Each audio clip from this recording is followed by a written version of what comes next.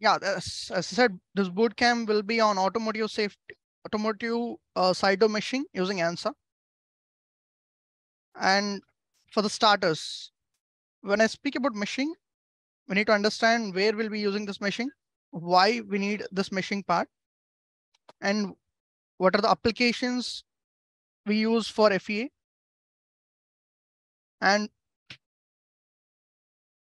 for CAE, before this technology or the software and hardwares are improved, people tend to design things, then make the prototypes, test it, then they redesign them. Before even we go into designing them, why do we design any of the systems? There is a need for all invention, right? So their invention comes with a perspective. Let's say we have two-wheelers and four-wheelers, and let's say a family of 5 people. If they need to travel on a two-wheeler like a motorcycle or something like that, it's very difficult to work with that. So we went with the public transport like a bus, but still that's a common transport. It's not for people who wants their privacy. Then comes the train for faster transport, and then the car. So there is a need for all the innovations. And from here we start with before a product is launched, what are the stages in development? This is just for the introduction part. So they started with the market research. What is the currently people are working with? What are the needs in the market which can sustain? And then it comes to the brainstorming, where they have the certain ideas based on the market research. And then comes the concept development, where they have the preliminary design. These are those certain criteria we need to follow. That will be the concept development stage. What is the concept about? What we need to do? Then comes the product development and detailing, where we'll be having the technical specialists, and from the marketing and other departments, they'll be using the ideas from them, and we'll be developing a product based on all the specific ideas. And we make a CAD model, in the sense the basic preliminary design. Once the design is done, we'll be simulating them. Simulation will go in much more detail in the further cases. It's more like if we know like a destructive testing, where any car which is manufactured, if it needs to comes into the market, they need to follow certain standards set by the government. So these standards are measured by a testing, destructive testing, which is a physical phenomenon where we do it practically. Simulation is something which you do virtual in systems. And then comes the physical test after simulation. Then finally, once the physical test is passed, we will go with the manufacturing area, then the marketing. So that is for the introduction of CAE, why the CAE, and then comes FEA. So in CAE, there are many different systems like CFD, NVH, many other applications. And FEA is one of those applications where we'll be using FEA method to work with the CAE, computer aided engineering. And finite element analysis, as I said, it is a method to solve physical model using numerical technique by discretizing model into elements and nodes to get the approximate result.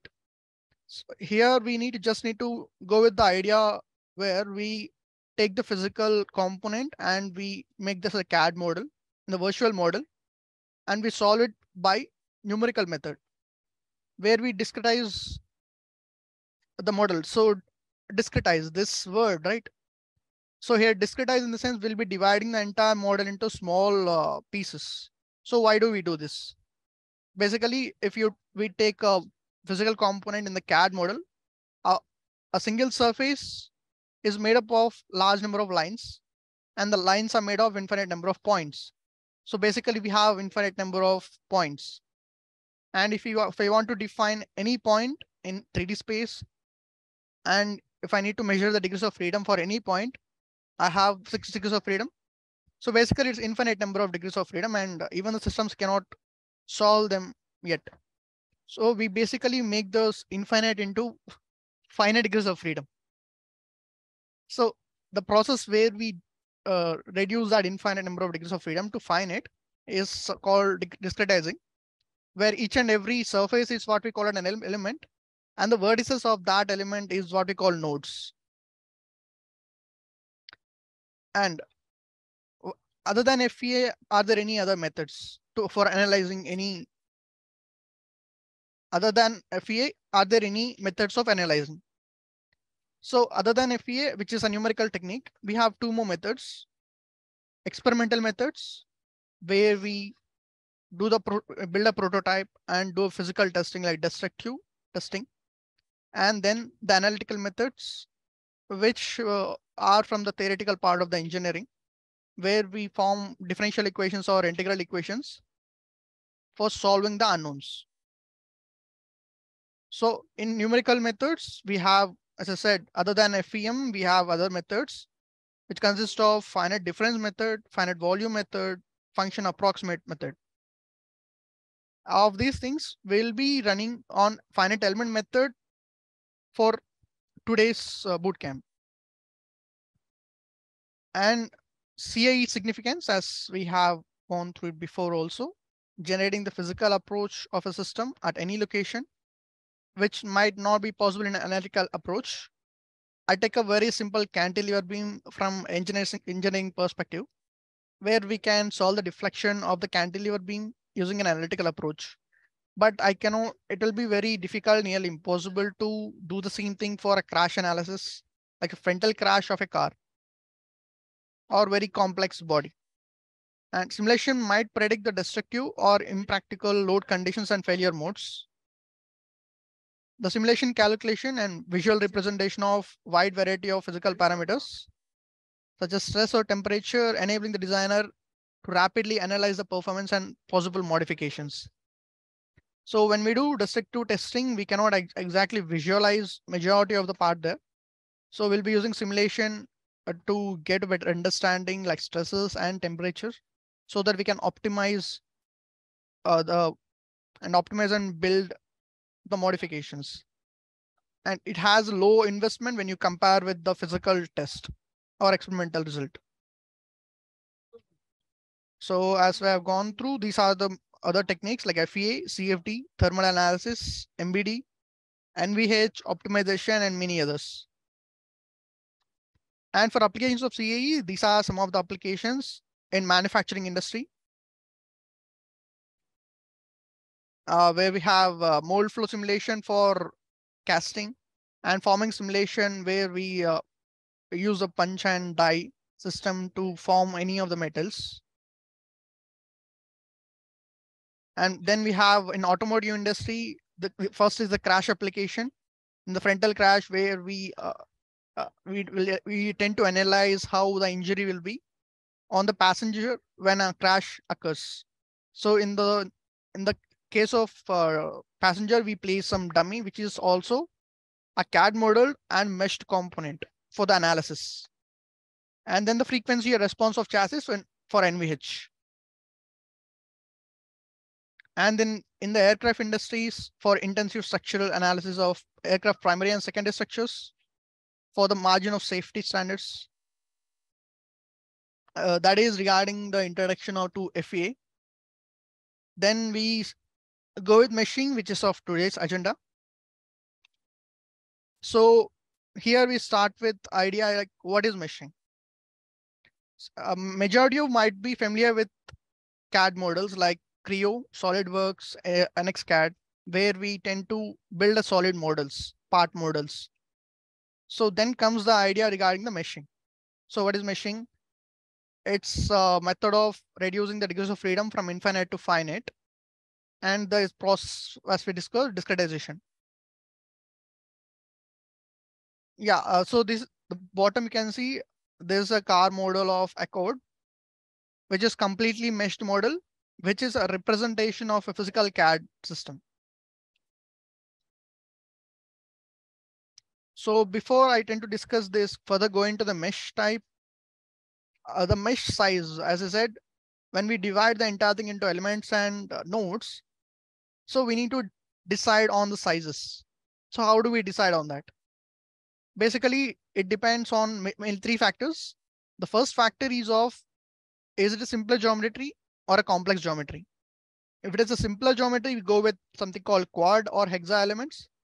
In a sense, quadrilateral or hexagon hexa elements. It's like a cuboid or a cube. And then for complex geometry, we go with tria for 2D type and tetra for 3D.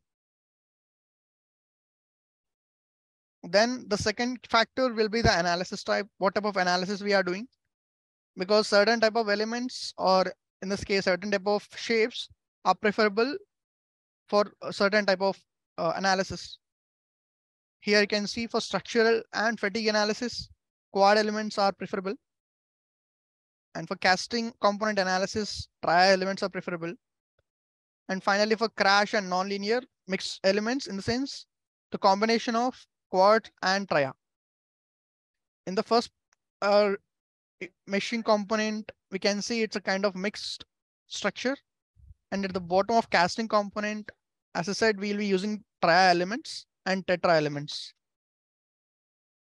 And the third factor will be time to finish. Basically, in CAE, time is one of the very important factors. So depending on how much time we have on the simulation, how much of an accuracy which we need to get into the picture, we'll be deciding what type of elements are to be taken into consideration. For sufficient time and more accurate result, we prefer go with hexa elements. And for insufficient available time, we go with tetra elements, which will produce a bit less accurate result. So this is a general condition, but depending on based on type of analysis, type of the complexity of the geometry, these things can be changed. Finally, the significance of mesh. So the mesh, in a sense, we are dividing the infinite into finite. So by doing that, we are reducing our accuracy.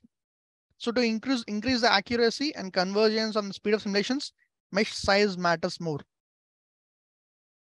And so basically, even when we are meshing it, we are basically dividing the component, but there's a condition that it should resemble the physical component. At the bottom, you can see a car model where even though we meshed it, we have removed every surfaces, every volume, but still the mesh itself will represent the surface directly. And finally, as a conclusion, we can say a good quality mesh will be giving the more precise result, and a poor quality can result in convergence difficulties. So we'll go with convergence in the further slides.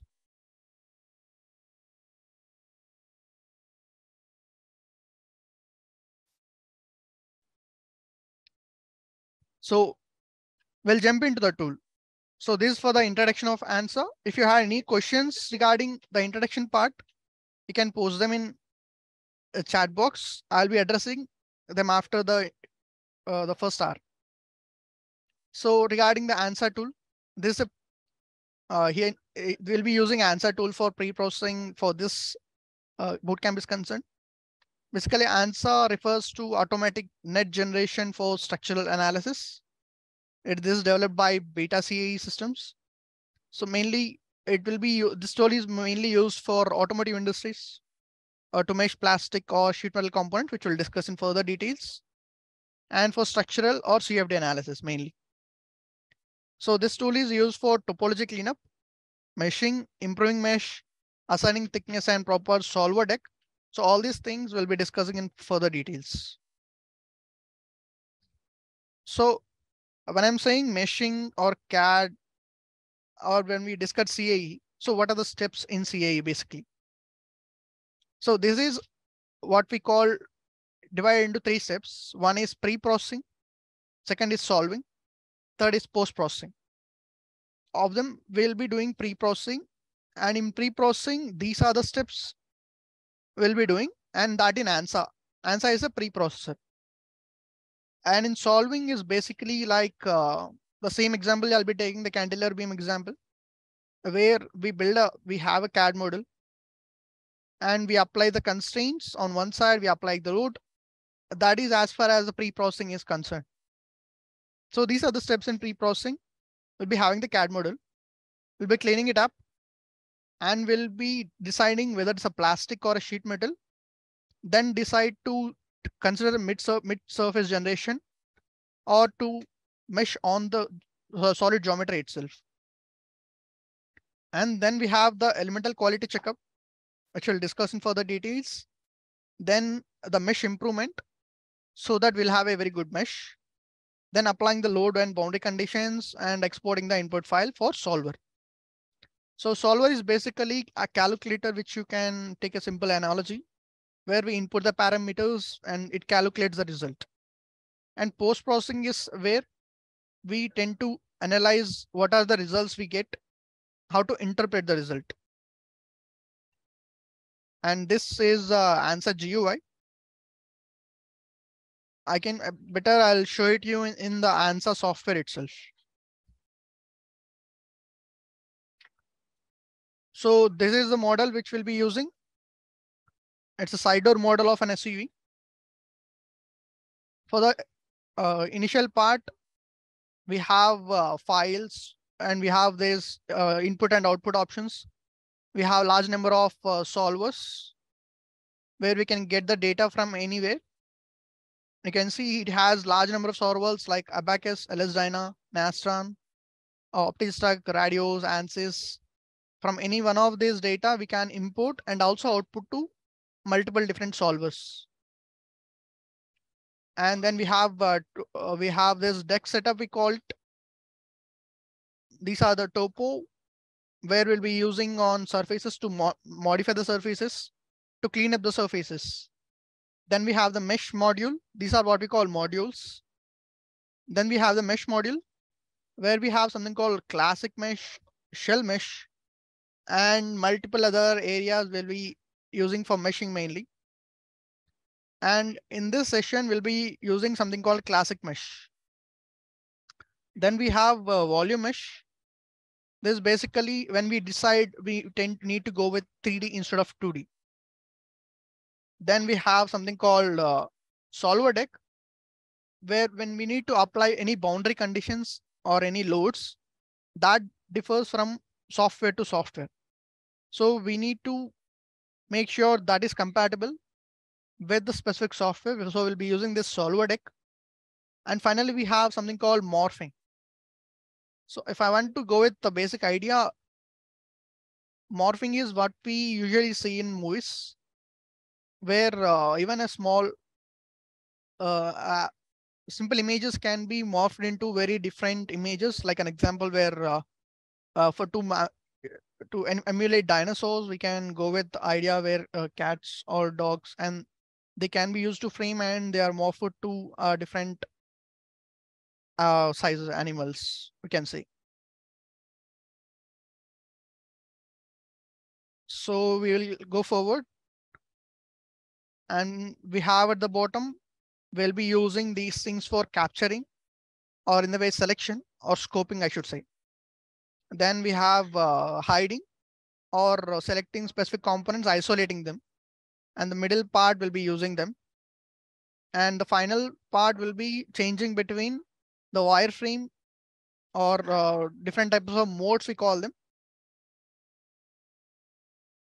Then we have in ANSA what we call single con, double con, and a triple con. Basically, the single con are what we call free edges. In the sense, the surface is free, they are not connected to any other.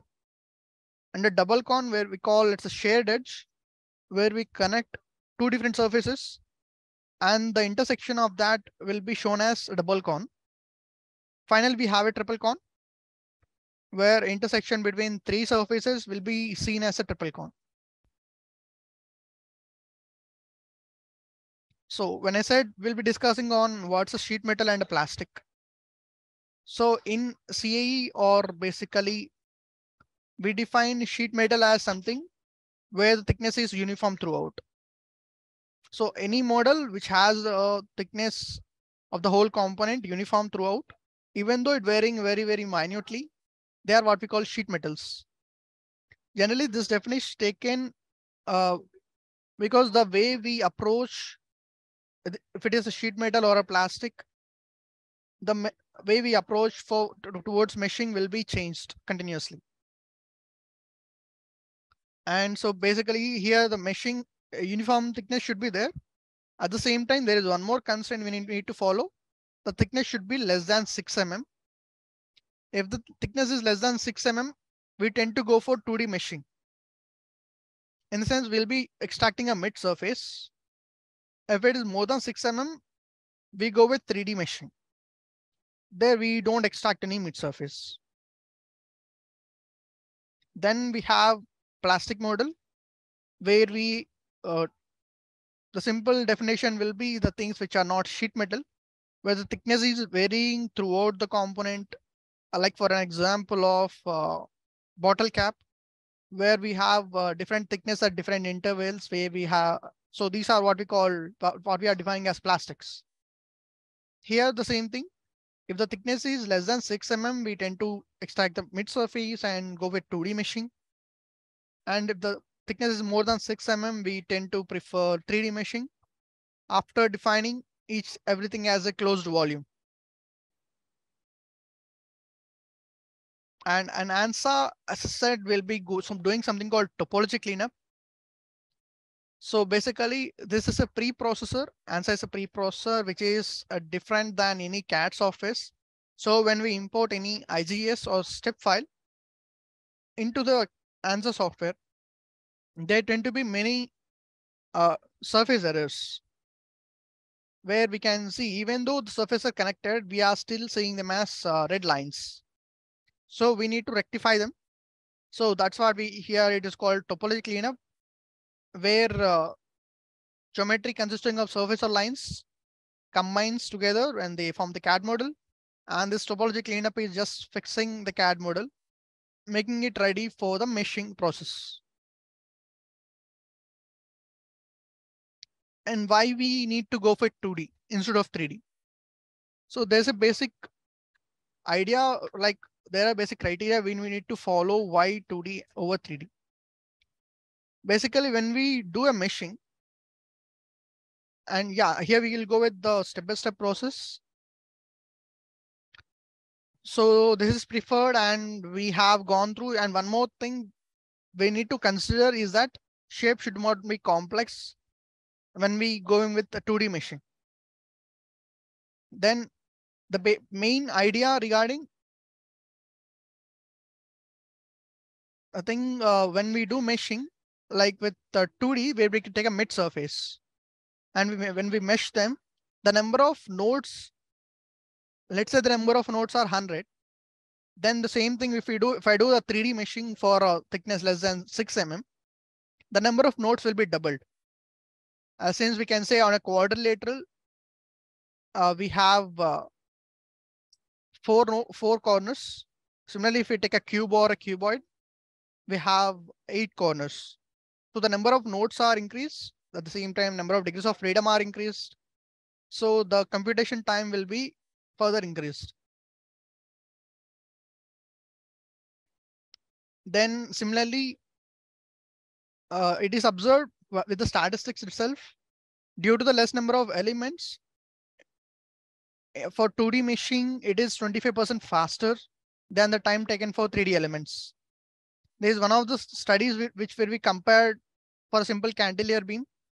If I'm going with a mid surfacing and creating 250 elements will be created, and 500 elements for 3D. Keep and mind that here the element size is same, with the same element size, and the deformation is not varying too much whether I'm going with 2D or 3D. And one more thing, as I said, we need to keep in mind it should not be too complex, so that the results will be varying if we go with 3D, since that is how the CAD model is defined. Then, but ultimately you can see the time taken for completion of the analysis. And in CAE, time is the one of the very important factors. So from these statistic and results, we can say we go with 2D meshing for simpler geometries and with a thickness less than 6 mm.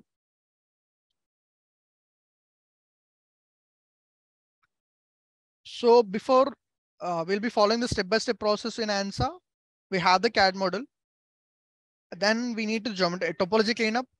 Then we go with mid surfacing, depending on whether it's a sheet metal or a plastic, whether 2D meshing should be done. Only if 2D meshing is to be done, will be extracting a mid surface. These are the techniques we'll be using for mid surfacing. Where one is of manual method, there is an automatic method which uses the algorithms to generate the mid surface. And in manual method, we have offset and middle. In automatic surface, we have something called skin and casting or casting.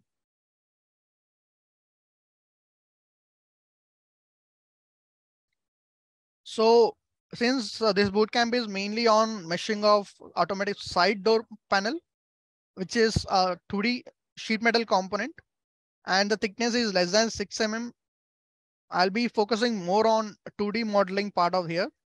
So basically, we'll be introducing the geometry, performing the topology cleanup, and since rectifying any geometrical errors. And the second part where we'll be extracting the mid surface and introducing the quality criteria, and we'll be meshing. Once it has a proper mesh flow and meshing is properly done, we go with the third part where thickness will be assigned so that my mesh will be representing my CAD model.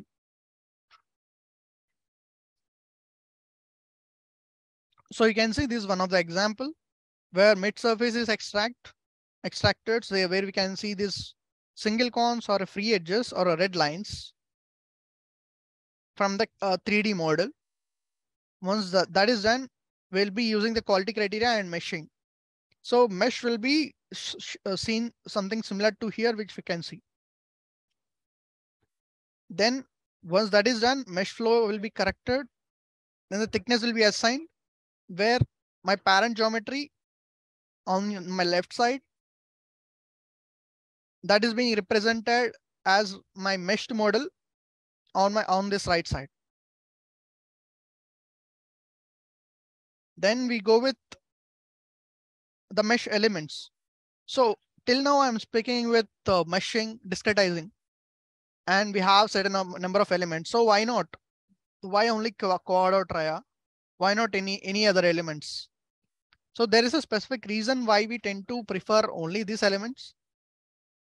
So these are the types of elements we'll be using in ANSA, where for 1D elements or line elements, where for components like a beam, where one with the 3 dimensions, where one dimension is far greater than comparative to any other 2 dimensions, we'll be using something called rod, bar, or beam elements. This for initial where we won't be using many of them today. Then we have 2D elements. We call them shell elements also, where we'll be using quads and triads. And in 3D elements, or we call as solid elements, we have tetra or hexa elements. And finally, we have something called special elements. These are used to represent something. Like let's take an example of a bolt or springs, where we cannot exactly model them in CAE because their dimensions are very different compared to, let's say, my sheet metal, which dimensions are far larger. So instead of meshing them, we tend to represent them using these special elements. Where what does a function of a spring? When you apply some force on the spring, when you remove it, it should release the force or the energy stored in the spring. So the functioning is being represented in a different format using these special elements. Finally, that is the initial part where the mid surfacing is taken care. Then till now we are discussing about meshing, and each and every element, when we are defining them, ideal shape will be a square where each side we have a same length or the units. And we have rectangle, we have quadrilateral, we have rhombus if I take a small quadrilateral shape. But how do I define which type of element I should go? What are the criteria? Because we have just defined element size. But there are certain number of things which we need to consider. Those will be based on this something called quality criteria or quality check. So these are the parameters we'll be designing based on whether the mesh is good or bad. When I said mesh is good, where we need to improve the mesh. One of some of the things are of this warp angle, skewness, aspect ratio, minimum length, maximum length, quad or triangles. So we'll be discussing them one by one. So these are just based on the geometry of the systems.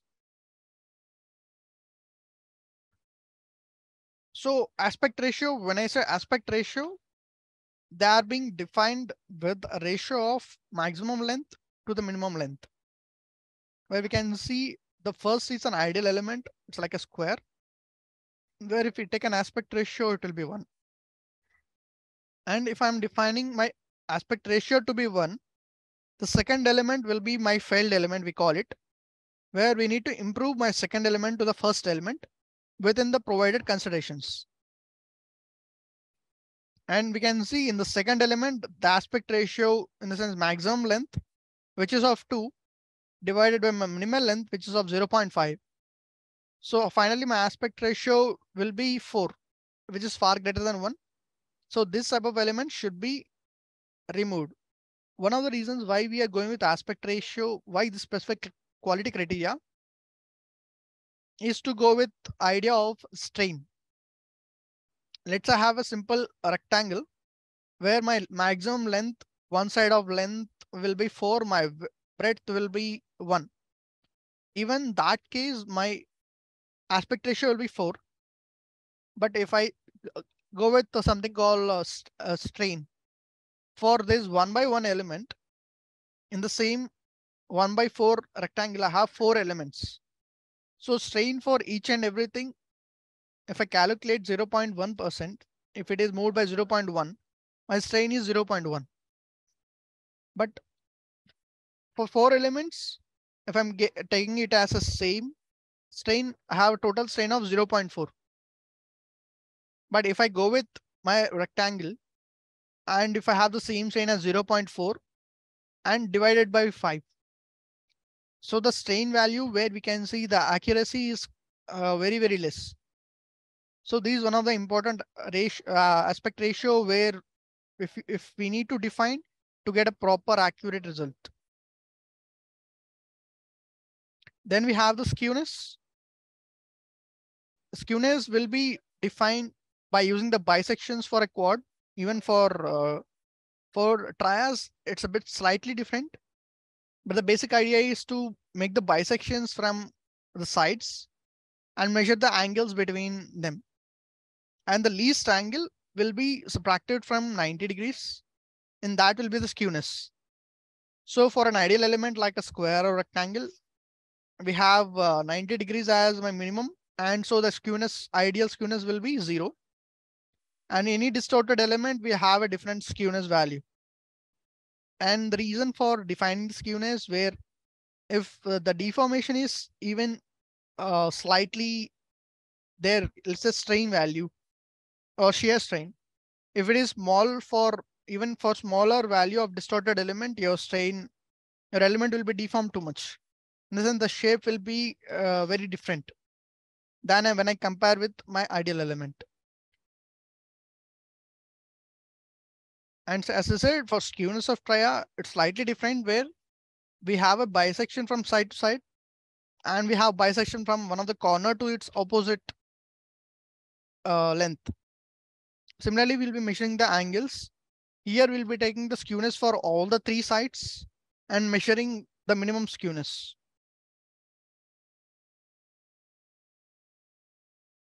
Then we come to something called warpage.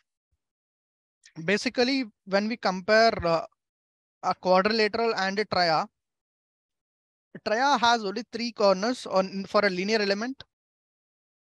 Linear represents it's like a straight line. If I take a tria and I have only 3 points,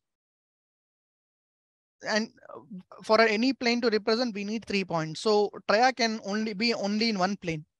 But if you go with quad element, we can divide the entire thing into two trias. So the same chord can be in two different planes. So warpage is something the angle between two different planes. So for an ideal element, the warp angle will be zero. Yes, zero. But if there is a small slight deviation, like how you can see in this image, the warpage will be measured. And similarly, this is also the aspect of strains. This warpage is also considered for more accurate results. Then we have Jacobian. Well, Jacobian is in real in if you go with the system itself, it just represent how my element after deformation, or better, the idea behind this is to if we take any component, and when we measure the component, we'll be measuring the or the nodes with respect to the global coordinate system. So the coordinates of my any element will be changing continuously throughout my component. So to mitigate that, to reduce our computation power, we shifted from global to natural coordinate system, where we have a distorted element, where we have an ideal element. Once we are converting from global to local, how the distorted element is deviating from my ideal element, that is given by Jacobian. And this is one of the very important aspect quality check we need to perform before we proceed any further. And in other than Jacobian, we have minimum length and the maximum length. As same as we have discussed before, minimum length and maximum length, we have it is defined by my element size directly.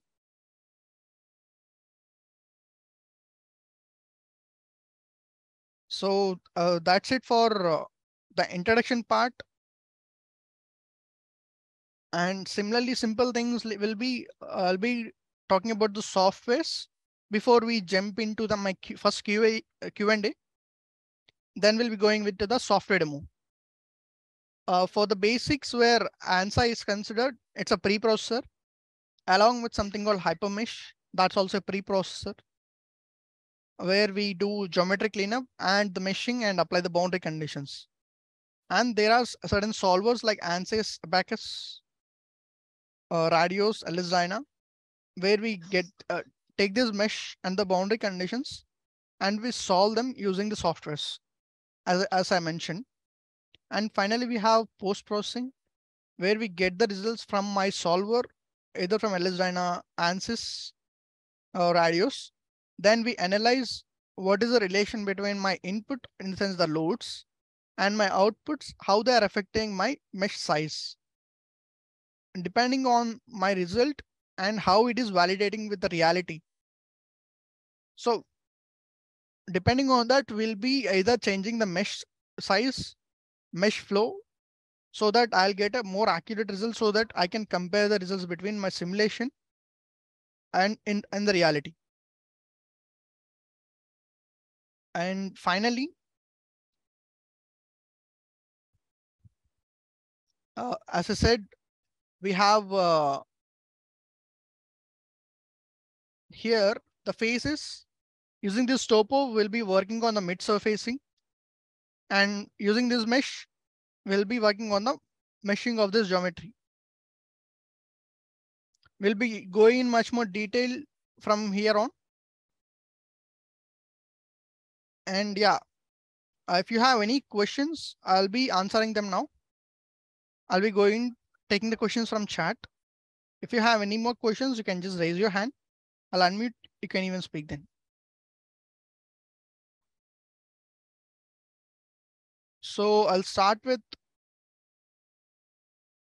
sorry guys, since everyone should be comfortable, I'll be using English here itself. And recording, sorry, PPT will not be available. So if you have any questions, you can just ask me directly here itself.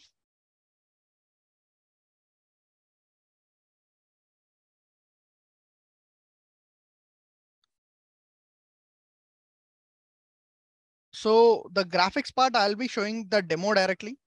And finally, I'll be showing a video where we'll be using the meshing completely. Like when we have gone through the basic regarding why meshing is done, but I'll show you a visual where we'll be using the meshing completely and in analysis. A small video clip will be there. So one more question, why size of the meshing matters? So basically, as I said, we are trying to reduce my infinite degrees of freedom to finite degrees of freedom. So if I have infinite, let's say a simple physical phenomena, when you apply a load, you'll get a certain deflection. But the thing, it has infinite number of points. We are trying to reduce the number of points to a limit size so that my system can solve it. That is the reason if you have a higher mesh size, the results will be much not accurate. So accuracy is one of the important things. So because if you do simulation, you get the result. And if the result is not matching with the reality, then all the things which you have done is a waste of time.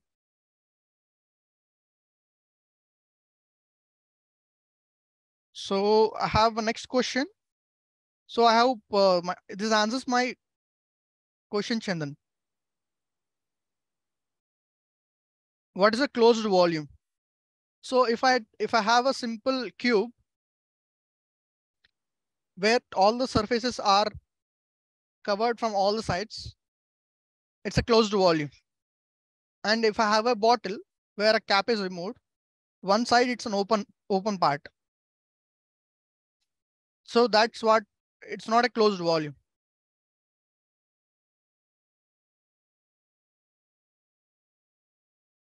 And sorry guys, model will not be there. You can try get some of the models from online.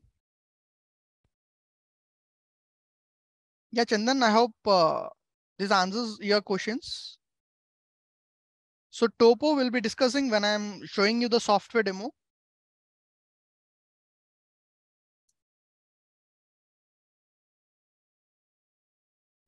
Sai, you can unmute.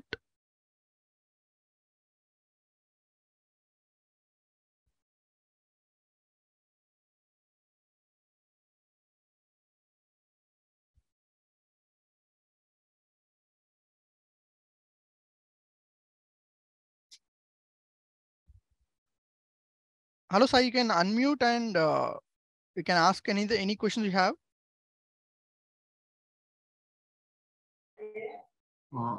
Yeah, Sai. Sir, how this software different from the other softwares? Even ANSYS software can do the analysis. Yes, but yeah, I'll show you the difference. But you have used ANSYS, so you might be familiar like how it does the meshing, how the mesh looks like, right? So Yes, when sir. we are following this, you'll understand. You can ask a similar question after the second hour. If you need much more clarity on this, I'll answer.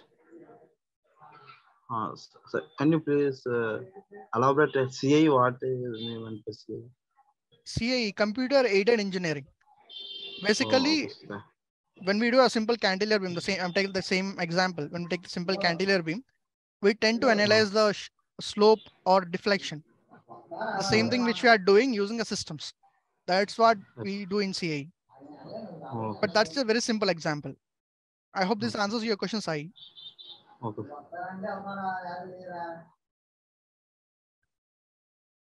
And how ANSA is different from SolidWorks? Yeah, at this point, Shankar, after the second hour, if you still need much more clarity on this, we'll discuss more. How do you decide element size? So basically, we take a element size based on the whole component, the size of the component. We simulate it for a very basic conditions.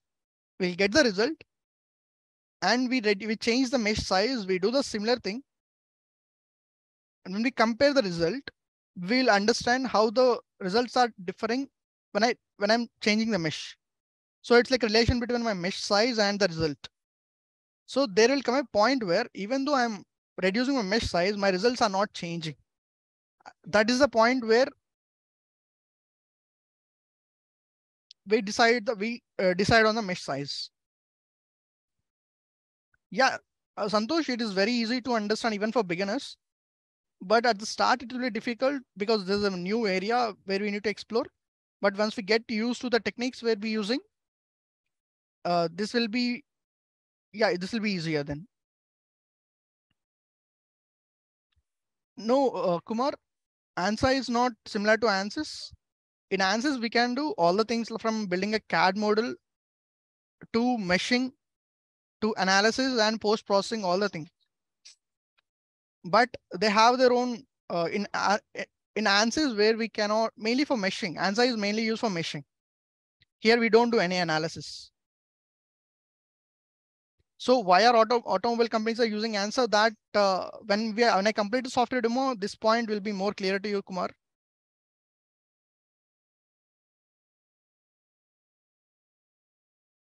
No, for CFD, it's almost similar, but there are certain things which we consider differently because they work in the idea behind CFD and FEA is a bit slightly different.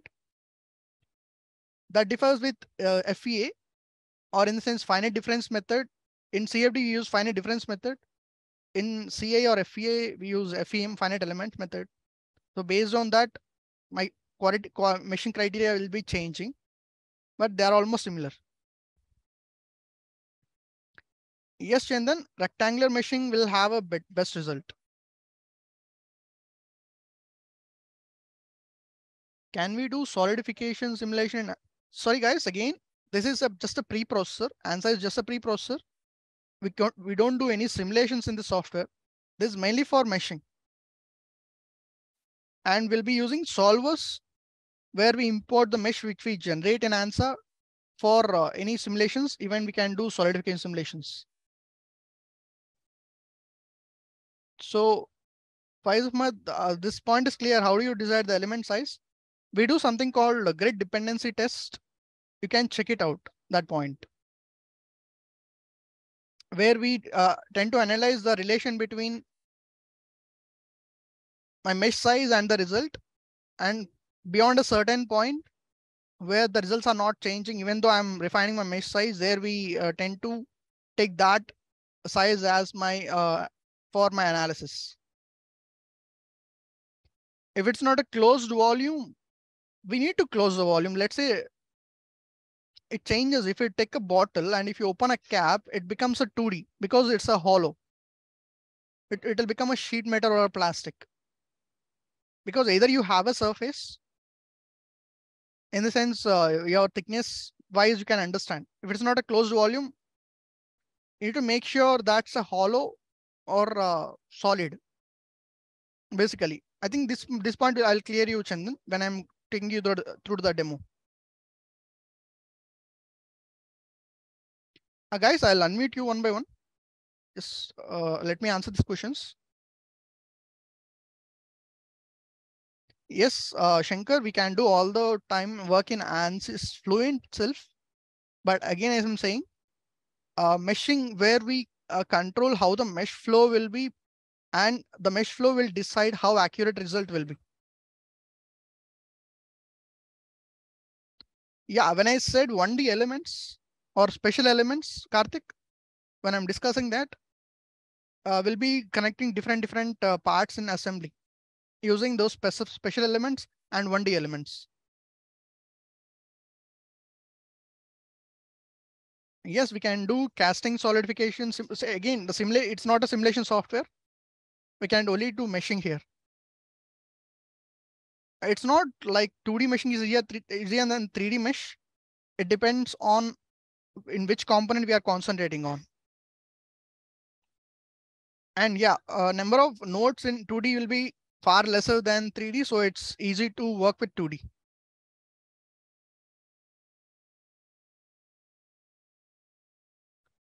OpenSys is not considered, but you can check it out the Skill-Lync page where we have some of the free courses for FEA and CFD. No, guys, Hypermesh and ANSA, they have their own capabilities. Like we have Creo, CATIA, SolidWorks. Even though different CAD softwares are there, each has its own specialty. Similarly, the usage, the user interface, whether some people prefer ANSA, like they can work more better in ANSA.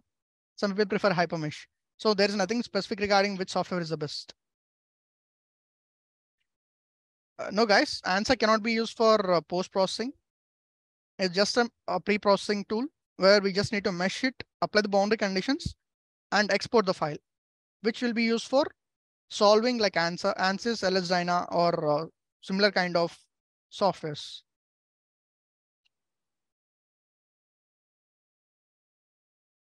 So other than meshing, yeah, meshing is the main important thing. We can assign the materials, we can assign the thickness, we can connect different parts. But you need to understand, without doing a very proper mesh, the result you will be getting in CAE will not be any use, will not be of any use. So meshing is very important. And there are many companies who are hiring for meshing engineers. Even though the automation is there, that will not be very good. In guys, Chandra, ANSA is a pre-process software. It's not an analysis software.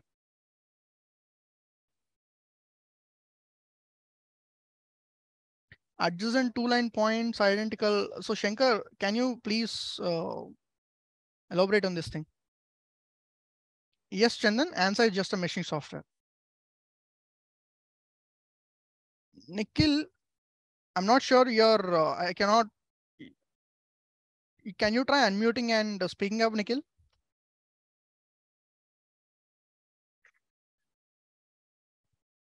Okay, fine. Akash, can you unmute? Yes, sir. Yes, Akash. Sir, my question is, which software is better for meshing, Hypermesh or NSA?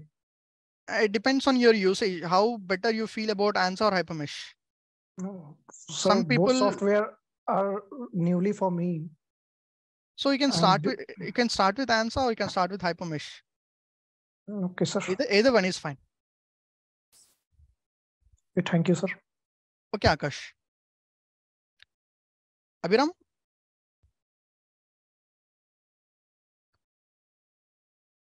Abhiram, you can unmute.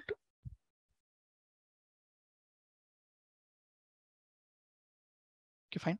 So Shankar, the errors we'll be discussing when we go with meshing.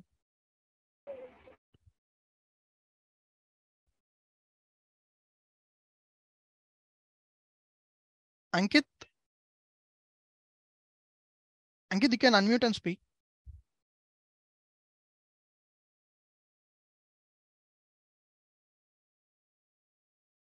Kumar? Hi, sir. Yeah, Kumar. Kumar. So my question is it regarding the ANSYS and ANSA differentiation? Sir, in ANSYS also there is a space climb tool, like you can able to create a CAD model from space climb. So how much difference is there between ANSA and ANSYS? You have used ANSA, right? ANSYS? Yes, sir. I'm learning ANSYS. Fine. When I'm showing the software demo, you'll understand a bit on this. And after the software demo is done, if you still have any queries, I'll explain. And one more query, sir. Can you give us a broad image about this simulation software like Hypermesh, ANSA, ANSYS, and LS-DYNA? So, see, after completion of this pre-processing in ANSA, we'll transfer this CAD model to ANSYS or what for solving? I didn't understand that. Yes. Once we do meshing, we assign the thickness, apply the boundary conditions. Once everything is done, we export this model for the solver. Each solver has its own specific parameters. Like, let's say I'm saying load in one solver, it can be treated as a force in different solver. So the naming will be different. So we just need to define the boundary conditions and those things specifically for specific solvers. That's a very important thing we need to do. And yeah, we need to export that, and that file will be used for solvers for solving. Okay, fine. Thank you. Is clear, right, Kumar? Yes, sir. So clear. Okay, thank you.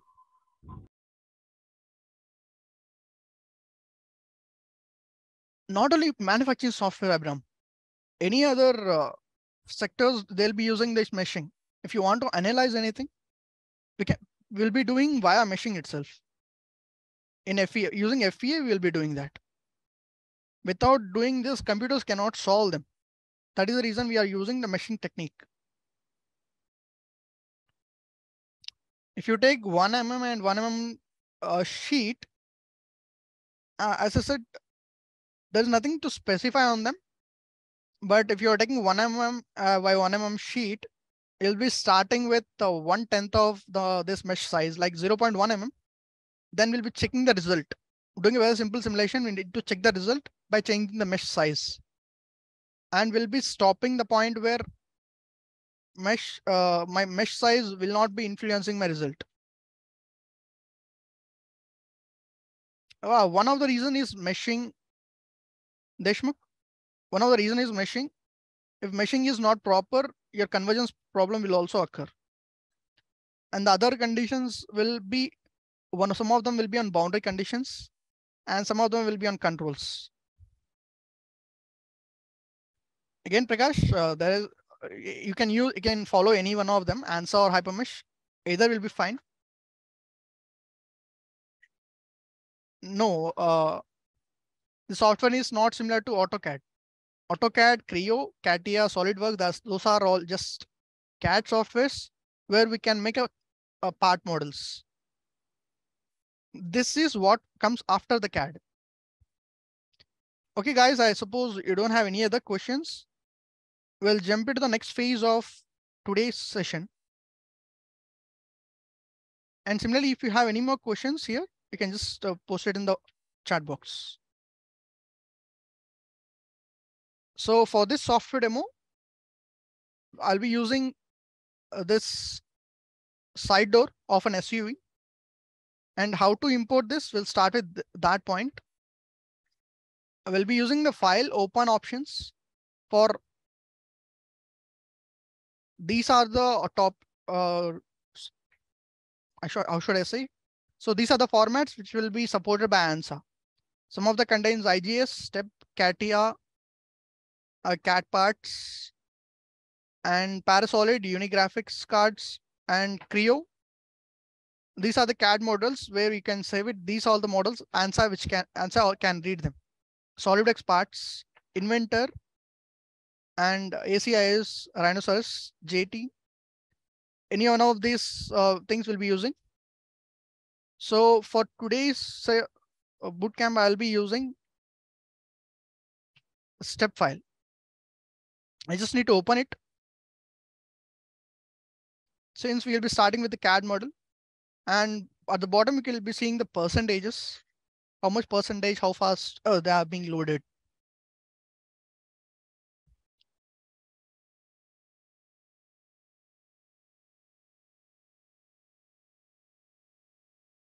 Yes. And other than this, we can also import the solver decks, or we call them meshing. Let's say we have some mesh and we are following, as I said, right, to decide the mesh size. We use, let's say, LS-Dyna or ANSYS, or better, since ANSYS has its can do meshing there. We'll go with LS-Dyna for an example, where we used, let's say, mesh size of 1 mm. We found the result. If I need to remesh them, I need to come back here. So I'll be using the solver deck. I can import it directly, the solver deck, change the mesh, add anything in for the pre-processing, and again export them for the LS-Dyna, and we'll be using that for solving. Yeah, you can use Abacus also. And you can output CAD similarly, like STEP or IGS. And these are the things which you call connections, where we connect different parts of the assembly. That also I'll be taking you through a brief example. So before we go any further, I have multiple parts in this side door. Some of them you can recognize. These are hinge models. I have outer panel. And here you can see these are the part will be changing between part and mid surfaces parts for recognizing the differences between different parts. So we can see in outer panel and inner panel and hinges, bolts, some of the other parts. Here we can see directly all of them. And yeah, one of the questions, some of them were asked it, like this one. If you see this component, I'll just isolate that. And for isolating, we'll be using the bottom this bar.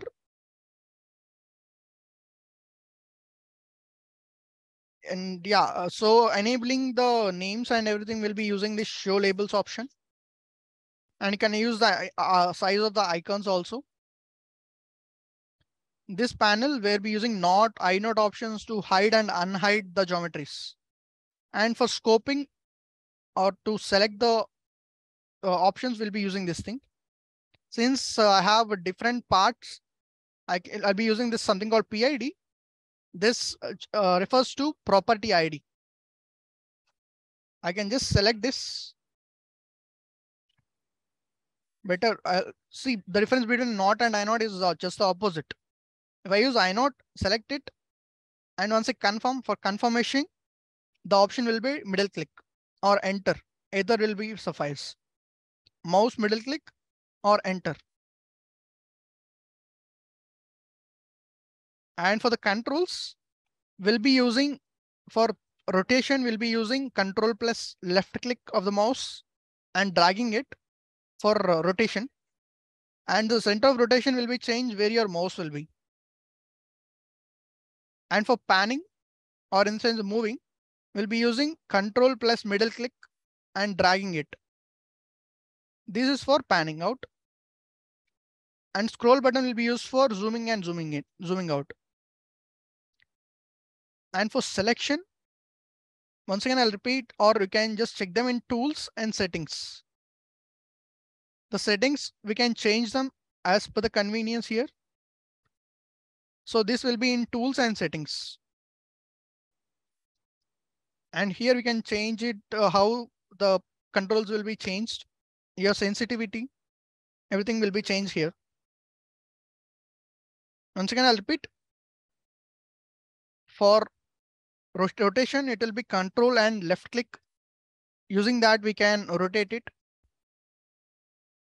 For zooming and zooming in and out, we'll be using scroll button. And for panning, we'll be using control plus middle click and drag. Now we need to understand one of the questions regarding if it's not a closed volume. So we can see it's from this we can see it's a closed volume. Every surface is completely closed. So let's say I'm hiding some of the surfaces.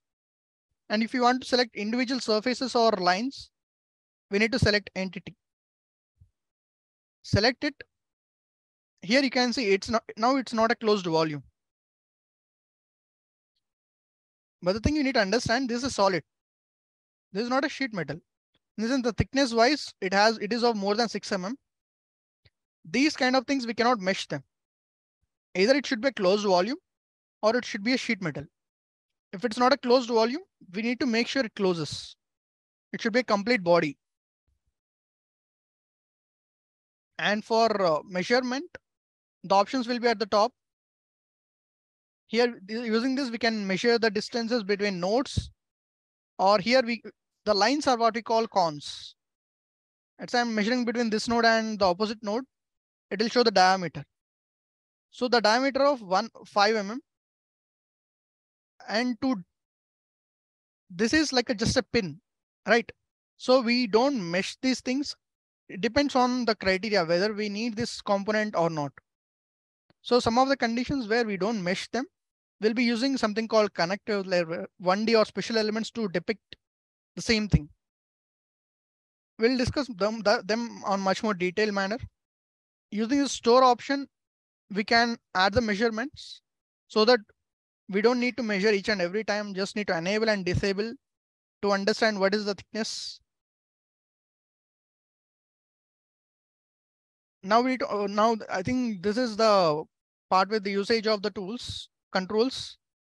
Now I'll be just isolating one of the parts to understand it's a sheet metal or is it a plastic? And these all, if you click on all, everything, anything you are hidden, everything will be shown at once. And this one will be using for invert. In the sense, the visible parts will be hidden and the invisible or hidden parts will be visible. And using this lock option, we can lock this view. So even if I click on all, not all of them will be enabled, so that I can work on only this component. I can hide any part of here. Or if I click on all, only the specific view will be generated due to this lock option. And neighbor here, if let's say if I am hidden, unhide one part. If I need to generate all the surfaces which are connected to this, I'll using this neighbor or all option. One level will generate only one level of the surfaces. All will be generating all of the component, only one component here, since this is of a different part. Now to identify whether this is a sheet metal or a plastic. As we discussed, sheet metal is something where thickness is uniform throughout the component and the thickness should be less than 6 mm. So we'll be using these nodes to using the measure option. We'll be trying to understand what is the thickness. And since this is in a solid mode, or in the sense shadow mode, we can see it's opaque. Now, if I want to measure between this and the opposite surface, we'll be using something called control plus shift or shift. And we can enable the shadow mode so that we can measure the differences between them. To enable the shadow mode, you need to go with entity. In the entity itself, here the entity will be shown in the surfaces where you can see it has two colors, yellow and gray. So these represents the normals of the surfaces, which direction they are facing. So normal should always be uniform. If they are not uniform, we'll be using this orient option under topo module, faces orient. So normals will be changed oppositely. This will be in the entity mode. This is also one of the important criteria which we need to understand. When we are going for solving, all the elements, all the surfaces should be in the same normal, should be in same direction. And we'll be using this. And you can use control plus shift so that wireframe mode will be enabled. Control plus shift. And we can see I have thickness of 0.75 at this position, which is less than 6 mm. But I'll be measuring some more areas to confirm what is the thickness.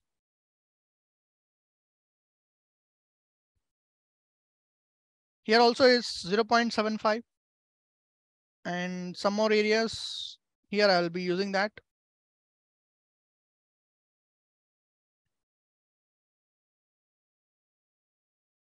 For rotation, control plus left click and drag. And you can use between point and align.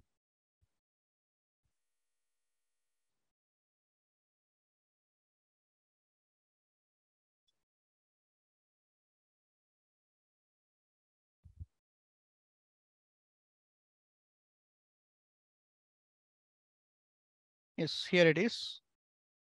One of the components, select. Here also it's 0.75. So we just need to measure some 3 to 4 different areas to confirm this is a sheet metal. Since the thickness is uniform throughout the component, we can be sure to specify this as sheet metal, and I can hide the thicknesses. Now, since we confirm with the sheet metal, The next process will be on 2D. Since it's a sheet metal and thickness is less than 6 mm, I'll be creating a mid surface. Before I do create a mid surface, I need to check if there are any geometrical errors. And this geometrical error check will be done for each and every part separately. And if you need to know what are the parts that are present, there is something called properties will be here. And if the properties are not there, if you want to divide the certain part separately, we'll be using this set PID option. Just double click on the property. All the properties that are present with the model will be shown. You just need to click on the bulbs here to hide them and unhide them. And if let's say if I want to create a separate part, just need to click on set PID and select the part and confirm it by middle click, mouse middle click or enter. Here I just need to specify a new shell and assign them. Just double click on that, that will be assigned. And since I'll be only using one of the parts for the demonstration, I'll be using this outer panel. And this, as I said, checks will be done individually for each and every part, so that they won't be combined as one, all as one. That is done through this checks panel, checks geometry. Using that, we can measure what are there are any geometrical errors. Here I'll be adding the single cons if there are any free edges, because this is of a closed component sheet metal. There should not be any free edges. Once that is done, we just need to choose of these options that are visible, so that geometrical check won't be done for the entire components, only for one component, and execute. So I have around 53 geometrical errors. I need to fix all these errors before I go any further. This process is what we call topology cleanup. And some of the errors can be automatically fixed by the software using the algorithms. For that, you just need to click here and fix. So majority of the errors will be fixed automatically. Along with that, you can manually work on them. I'll take a different component so that I can demonstrate if there are how to work on manually for if there are any geometrical errors which cannot be rectified using the auto. Again, I'm showing how to check the geometry cleanup using this checks geometry. And visible, execute on visible, execute. So let's say these unchecked phases are there. I just need to fix them. One is being fixed, the other is not being fixed. I'll try again. So it was not fixed automatically. So I just need to identify where this option is. So here you can see, if I don't select any of them, if I select any one of them, it will be highlighted. If you zoom out, it will be better. If I change the position will be highlighted. This is one of the way to check where the geometrical error is. The other option will be right clicking on this show only option. And you can click on F9 for zoom fit option. This is one of the errors which are not automatically taken care.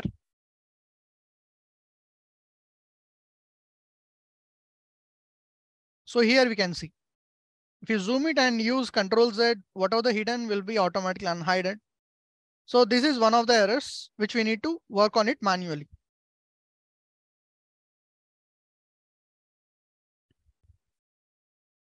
And here also we have one more option.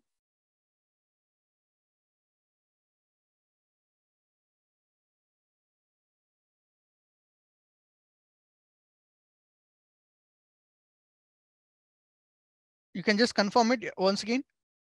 So to work on phases, see, these are all surfaces. We'll be using majority here itself, phases. I'll be using delete option so that the surface which is there, which I am not able to see it properly, and the surface is not proper again.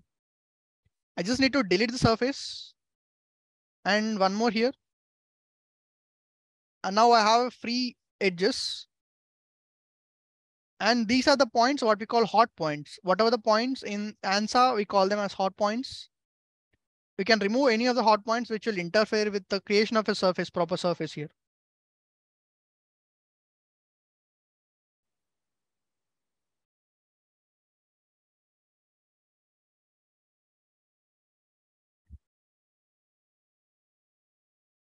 Once that is done, we can just go with the new option, faces new. Here, using this new, we can create any surface.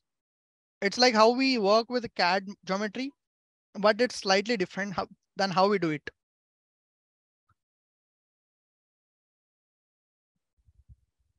We can just select the surfaces, but make sure we will be selecting all the free edges properly. Zoom in and zoom out will be working better. Once this is done, selected, and you just need to confirm it. And I have multiple options here. Cones, fitted, planar, existing surfaces. Depending on the area, will be shifting between position to position. So cones will be only be used in a plane geometry. In sense, they should be on the same plane. There should not be any deviations. And similarly, planar. If you are not sure how the geometry will be, we can use the fitted option. Using this, we have an option, so multiple options will be given. Select them to check how the surface is. This is much better than the previous surface. This is how some of the geometrical errors should be taken care. And there are some of the errors where geometry is not even properly written by the ANSA software. We need to work manually on these things. Delete properly so that when I'm creating, I don't have any problematic areas.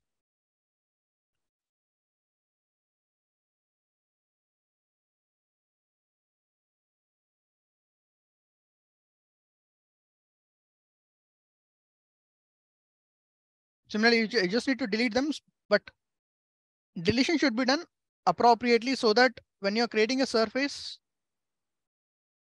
it should be easy for us to work on.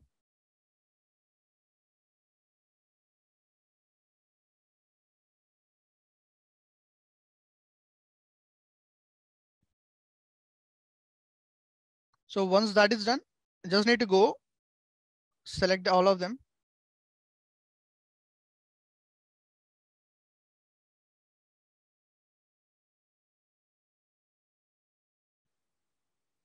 Select all the edges.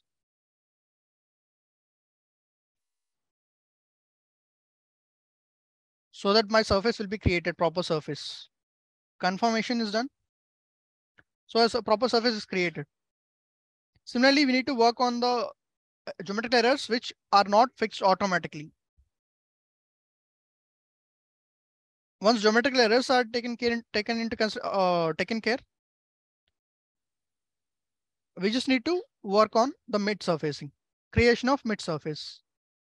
So as I said, there are multiple ways to create a mid surface. One is automatic method. There is a manual method also. Before we go any further, there is one more thing we need to take in consideration. So even though this area, which should be a proper circle, we can see the edges. This is due to the geometric resolution, because ANSA works with these points. Always the points will be created. So we can use the fine option in the auxiliaries to check what is the basic geometry of this. So here we can see they are of proper circles, but doing this will increase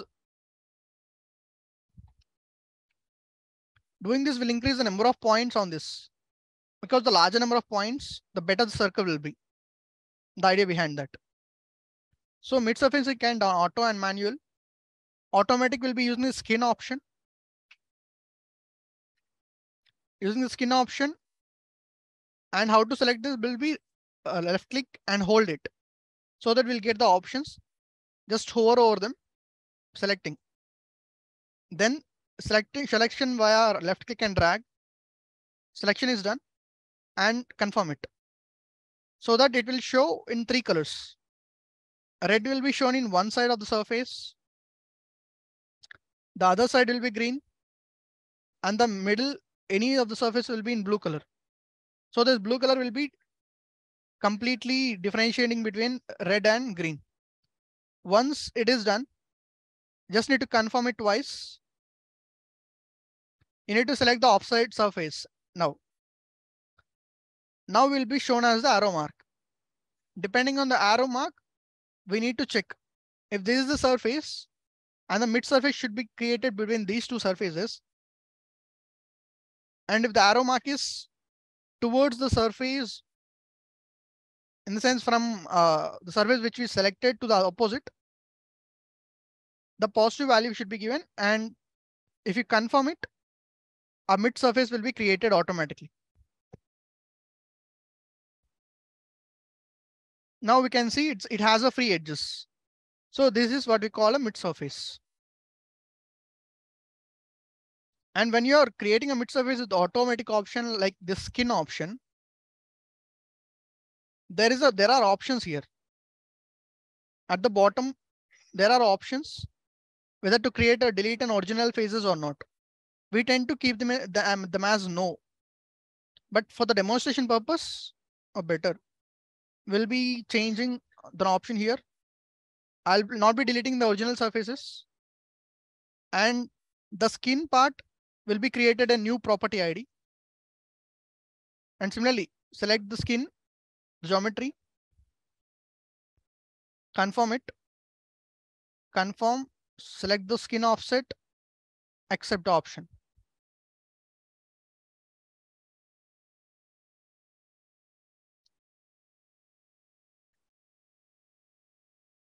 Once that is done, you can see this mid surface here.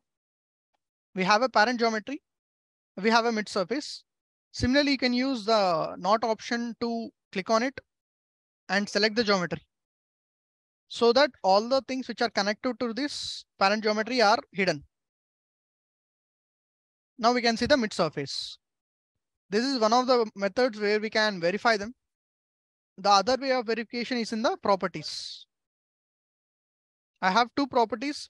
You can see the bulb options are enabled for 2 of them. Just need to click on and we can see the thickness. The automatic way of assigning, mid surfacing will create a thickness property automatically, where thickness is automatically given.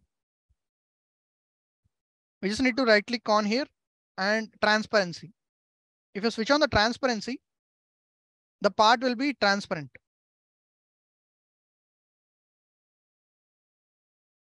We need to make sure it's transparent. Once if this doesn't work, we can go to property tab completely. And here we can switch on the transparency complete for all of them. Select the transparency on, apply.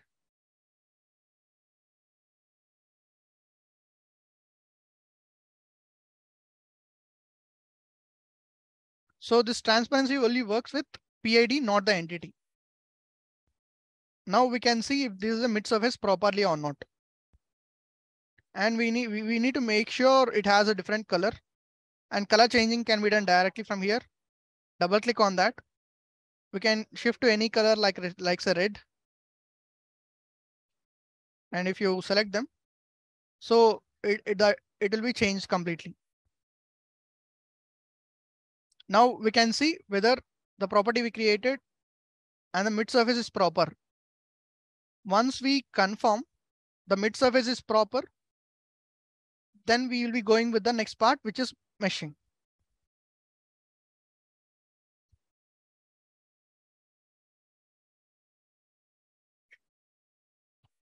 So whenever we are meshing, we need to make sure they are in entity IDs. So color wise, it's very easy to use. This is the automatic mid surface. The manual mid surface options will be using offset phases. Like when we select any surface, this is also in CAD model, which might have seen. Select the surface, confirm it, and just we need to select for how much distance the offset should be created. This is a manual way of working it. And there are multiple other options using curves, phases. Cons here represents the lines, as I said. Let's say, as I specified, this yellow line represents two surfaces are being connected. This release option will just separate both of them, where we can see using the red line. Both are separated. So these are the options will be used when we are working on triple con errors. I hope this is clear how to work on mid surfacing. This is only one or two options I'm using it. And depending on the type of component I'll be working on, these specific things will be changed. Once this is done, I need to set the quality criteria. After the mid surfacing is done, and we need to make sure we have done checks for the mid surfacing also. Topology cleanup, even for mid surfacing. Similarly, geometry, but here you will be unchecking the single cons. Because the mid surfacing, the single cons are very much differentiable. We can see the single cons, it should be there. So we cannot treat them as geometrical errors for mid surfacing. Once we've done that, I'll go with execute option. If there are any errors, it will show and you can just directly fix them. Then we can go with the meshing part. And to set the quality criteria, we have options here, quality and mesh. I can go with quality criteria. And as we have discussed in my presentation, these are some of the quality criteria we have. Aspect ratio, skewness, warping, minimum size, maximum length, quad angles. So some of the options will be using, not majority of them. So any automotive industry has its own criteria files, their own standards they'll be following. So we can even save the quality criteria and open them.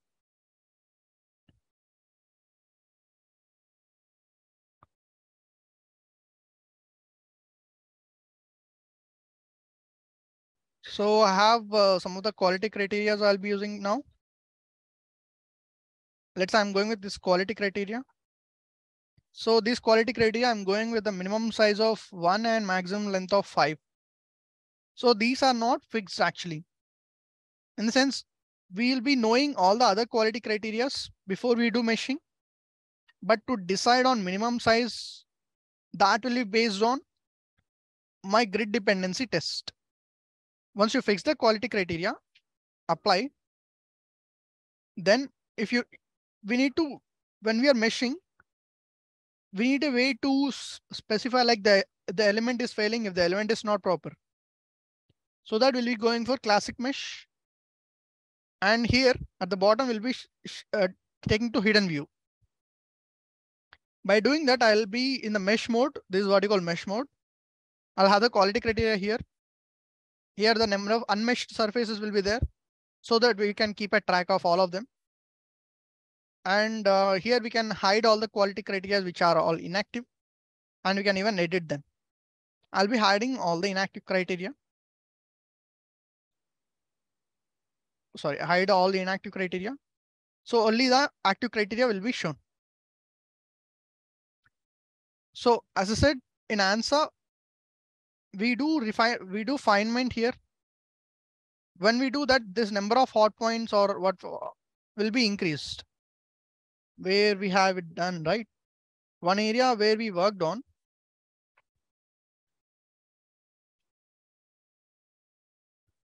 Let's see this area. I'll go with this area. We can go use the fine option here.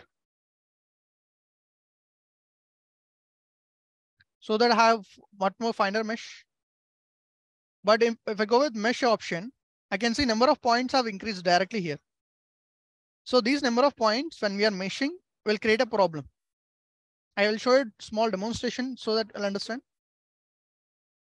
And these are not the only options which are available. if you right click on any one of these options here, let's say for mesh generation, there are some additional options here. If you want to add them from this hidden part to the main part, just need to right click on them. So similarly, if you right click on any one of them, they'll be changed to hidden. Right click. Now I'll be using best algorithm. These are meshing algorithms, which we can use any one of them. I'll be using this one. Once I select these are what you call macros. Like what surface? A surface between boundaries, it's what we call macro in ANSA. At the bottom, we can see. Once we mesh it, so even when I'm meshing it, I never specified any of the element sizes. So these points will define my element size directly in ANSA. So that is the reason before we continue any further in meshing, in ANSA we do one more part, then we go with meshing. It's called length, where we define every surface has their own length. And in the quality criteria we have given our minimum size is 1, maximum size is 5. I cannot specify only one of them because my mesh, I need to go with average of them. That I can specify in mesh parameters, we call them. So before we do meshing, we need to specify quality parameters and mesh parameters. So average I'll be taking as 3, which is an average of 1 and 5. Rest of the things, minimum length, I'm also fixing that. Once that is finalized, you can just accept them. I'll be going with 3 for length. So when I'm meshing it, it will be between my minimum and maximum sizes. So everything will be adjusted. Number of points on the lines will be adjusted automatically. Similarly for macros, we need to do the same. Select. OK. So everything will be fixed now. But sometimes you can figure it out. I have a elemental criterias. Like the maximum size is 3, 5 and minimum size is 1. But we can see some of the lines are very close to each other. When we mesh any one of these areas, the element will be failure. You can see it has a color. If the mesh is good, it won't have any other color. It will have a very good color. But there are elements failing here. And instead of fixing them manually, there is one more option to adjust them automatically. That is what we call reconstruct option in shell mesh. Reconstruct.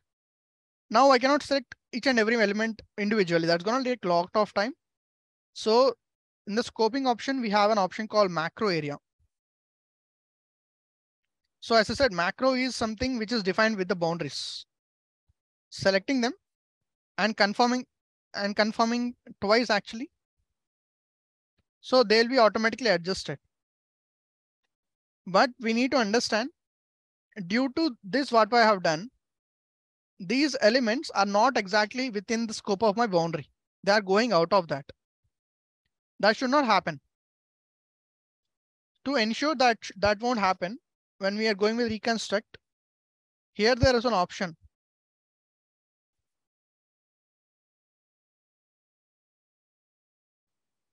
When we select them, and we need to select the edges. Or better, nodes we can select.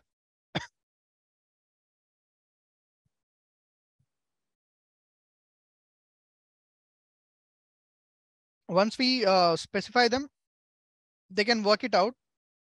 But these kind of areas where this line, either of these two lines will be representing this feature.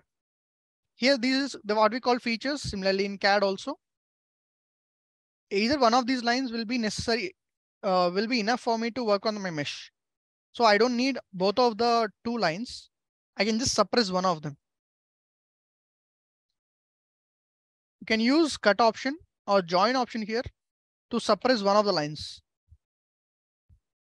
so that when I'm meshing, my mesh won't be failing in these specific regions. But there are some areas like here, let's say even though, let's say if I'm meshing here and this area I'm failing at, I cannot do anything to these lines. Or better, I'll better show it in a different model. Let's say of this area where these lines are what we call feature lines. Without these lines, this feature is not confirmed at all. So I cannot manipulate these feature lines. I can only work on the lines which are on a plane area, which they are not, changing the surface too much. I can just work on any area, and the basic, very easy way to work is to divide my plane areas into rectangles and squares so that my mesh will be very good. This area is more of a quadrilateral, and I'll try meshing it and to check it out how my mesh will be. And for an example, for this simulation is concerned, this is how a neutral mesh will be. A mesh without any quality criteria errors will be a neutral gray color. And this meshing which I'm doing is mainly for crash analysis. As we have discussed in presentation, for crash analysis, the mesh will be using a mix of quads and triads. And the one thing in crash analysis will be working is on the flow, where we can see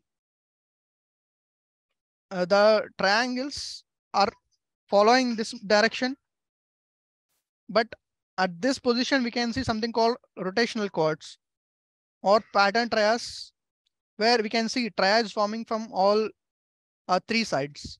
This should not be there because the energy flow or the force which is following through these nodes, at this point, we cannot be sure which direction they'll flow. So I need to work on them. You can use the reconstruct option to remesh this entire area so that my mesh will be good. Now, compared to before, you can see the mesh is very good at this area. The flow is also working as good one, but we need to work on the specific areas, and we can do local reconstruction, we call it. Instead of selecting the entire macro, I can select the specific lines. Once you select the specific lines, you can mesh the specific area itself so that my mesh will be much more better. This is how we need to do it, manual meshing. Meshing by macro, we need to work on the meshing areas. And there might be some more areas. Let's see. They have triads. Let's say, for example, this area. I'm meshing it. But let's say I have triads. I need to remove this triad, or let's say these are the opposite triads. I need to make sure they can form a single quadrilateral. To do that, I have options called split, swap, and join here. So we can use swap option to bring this triad nearer to that. So this is what we define as a mesh flow. In the sense, every triad should be following in same direction, so that when my energy comes in one direction, the flow will be smooth and my results will be good. So we need to reduce the number of triads we have. And we can use split option to split this edge so that these triads will be combined. Select the edge, confirm it, and we can use join to join these options. But you can see in the colors, these are the failing elements. To work on these elements, instead of rebuild, we have one more option called smoothing. Smoothing out. Once you select a specific area for smoothing, or whenever you select for smoothing, make sure we are selecting a proper rectangle so that our meshing or smoothing will be good.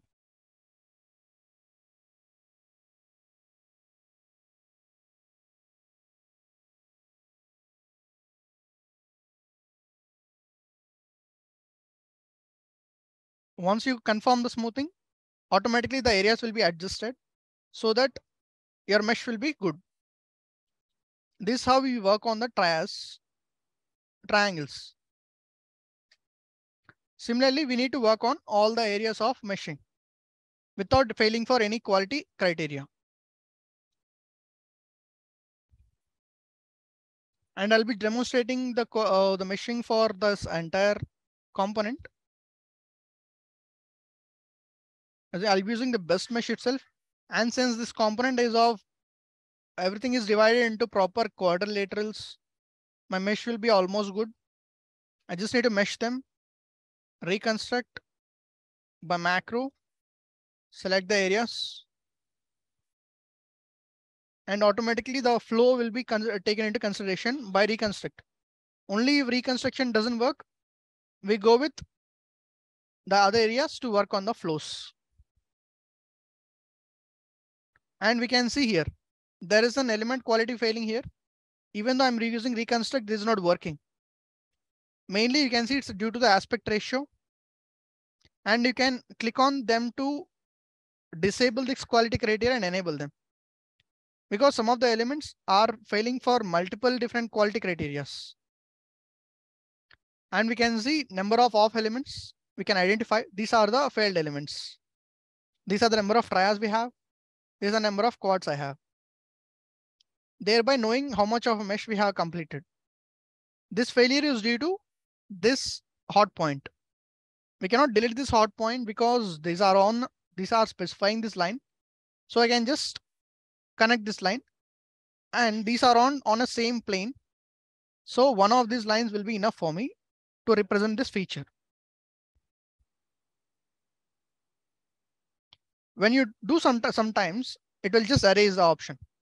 If you don't want to erase any of them, when you are joining them, there is an option here for reconstruct, remesh, keep.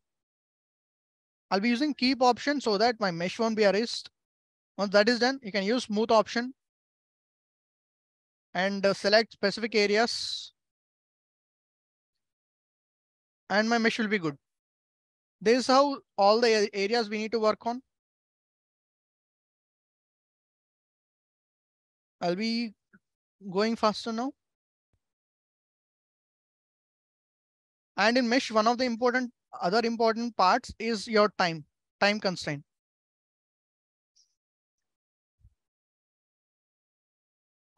And one more thing, when we are using ANSA, here we can see the flow should be very proper so that we need to check the flow if remesh is working properly or not. And sometimes this is the pattern tria where 3 sides the tria will be same. This should not be there. So if I need to work on the flow here, manually it will be difficult. Instead of that, I have much more better option. Divide it into trias. In the sense quadrilaterals properly. So my mesh will be good. And here at the bottom, we can use these options completely. When you divide the entire thing into proper rectangles and squares, your mesh flow will be very good. Then you can use the reconstruct option, select them and remesh. Now we can see the mesh is a good area. Better than before. I can remove these lines, but make sure this is keep. Why I'm removing these lines is because these lines are the ones which I made them. Then I can use smooth option to select this, smooth it out. When I do some of the things, you can see I have opposite trias. So locally you need to work on this mesh.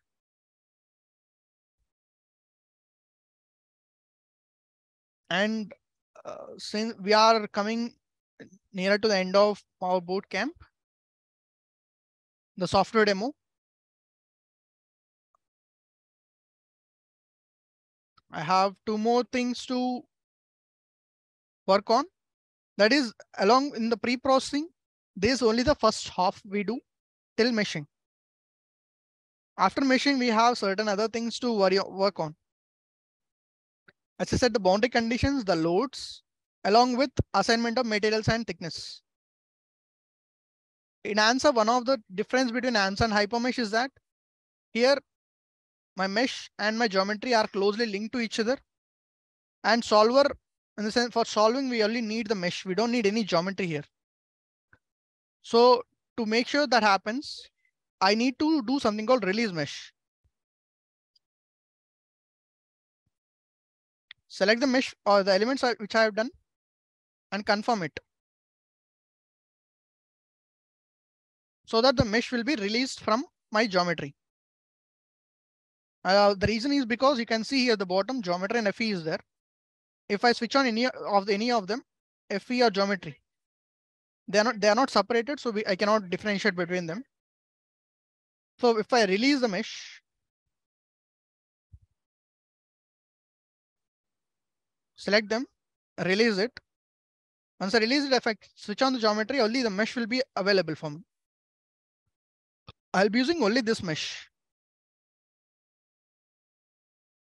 I created only partial part of this. Now I have a thickness also. So this is only of sheet metal, in the sense only one thickness. So if I need to see the thickness, I just need to go here, type shell as solid.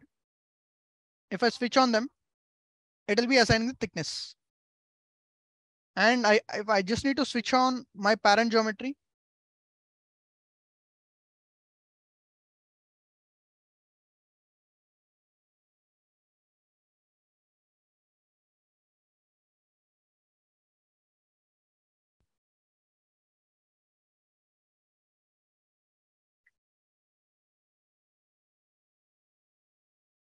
now we can see if once I apply the thickness, this part is almost same as my parent geometry. This is what we do in meshing, the first part of the meshing. Once we assign the thickness, along with that, we can assign the materials using this option. Materials with regarding Young's modulus, the Poisson ratio, density. These are the three major parameters we'll be using them. We can define them. Along with that, as I said, this is what we do in meshing. Along with the boundary conditions, we can change into LS Dyna module, where I can define my constraints, boundaries, loads. Let's say I can specify the loads so that it is working on these number of nodes. If let's say I have a body and load is being applied, selection, middle click, and we can define the loads. I think that's it. Finally, we have a small area. I'll better show it to you.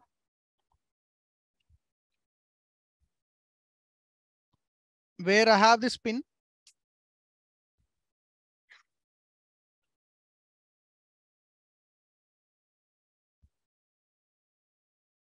We don't define this pin. Instead of defining that, we take a mid surface. These are the manual offset. Before I do manual offset, I need to ensure this value is as per, I need to know thickness.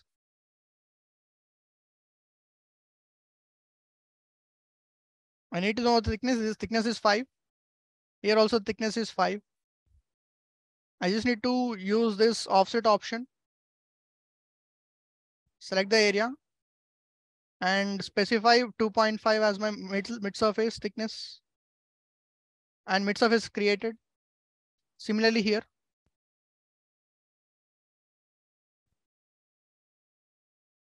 Once that is done, I'll be hiding my all the others. So if I want to here, when I do manual mid surfacing, my mid surface and parent geometry has same property ID. So I cannot differentiate between them. To work on them, you can work with PID region. It will just hide the parent geometry. Now we have a mid surface for these areas. And I'll be hiding this. Instead of representing this like in mesh, we do something different. First, we mesh these areas.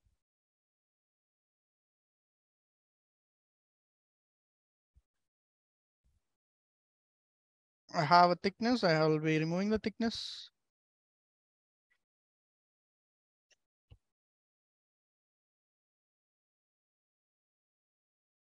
Then reconstruction option. Once reconstruction is done, instead of representing that pin, we'll be using something called connectors. That will be in LS Dyna, or here it will be. We can use the beam element from here, or even in classic mesh, we can create something called connectors from here, or we have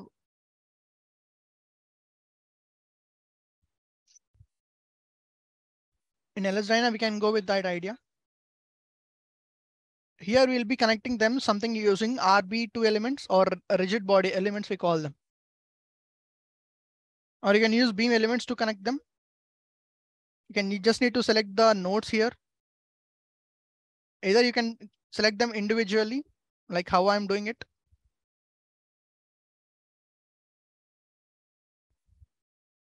So RB8 elements will be somewhere here.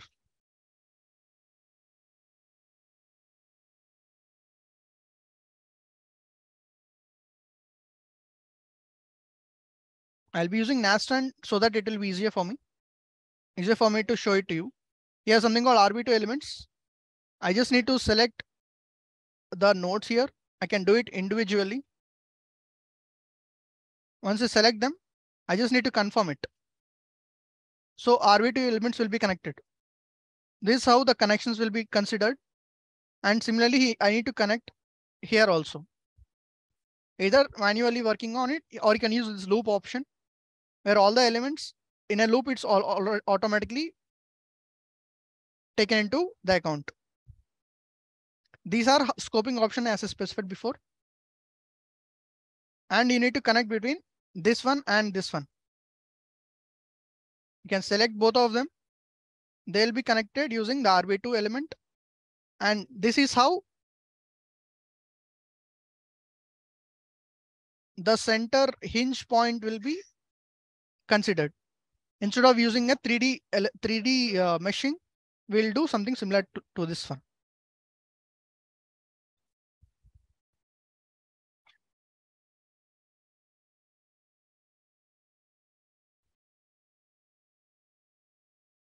Now we can see, instead of treating like this, I have created an RB2 elements. This is how we do connections. I think that's it for the software demo. If you have any questions, you can just ask me. I'll be going with that Q&A. After that, I'll be showing the courses which are available in Skill-Lync, and then a feedback form will be posted in the chat box. Once that is done, we'll be winding up for today's bootcamp. The feedback form will be used to generate certificates and sending it to your emails. So for Q&A, we'll start now. Prakash, so like how can import the CAD model? As I said, we'll be using directly from here and open. And from here, we can directly import the CAD models of IGS, STEP, any of the CAD softwares we'll be using.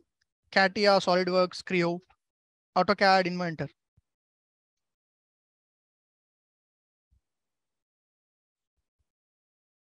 Yes, we can. Yes, Prakash, we can use defeature option, but there is a difference between sheet metal and a plastic.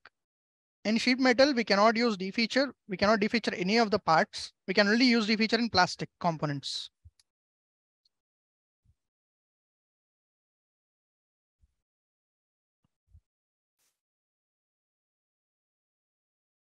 No, if thickness is varying, they are not called sheet metal. They are called plastic. But we'll be following the same procedure. Yes, kind of like a trimming process. Mid surface, I'll show it to you.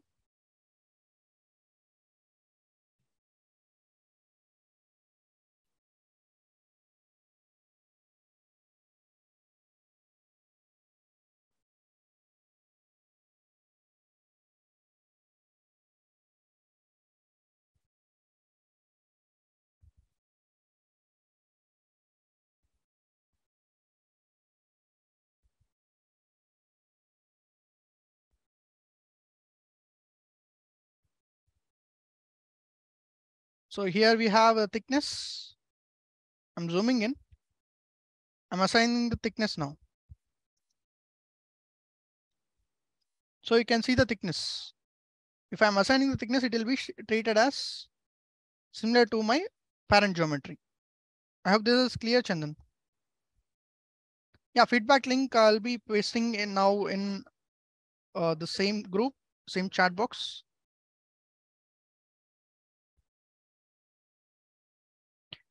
No, quality criteria will not be predefined. They'll be varying from company to company and component to component. So we need to manually provide them. Yes, Srinasana, I'll be divvying the feedback link here.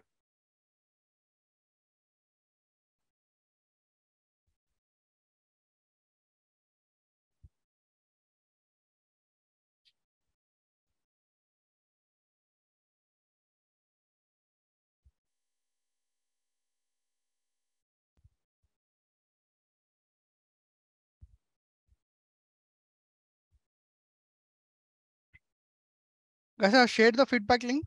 You can use the feedback link so that you can give your email address.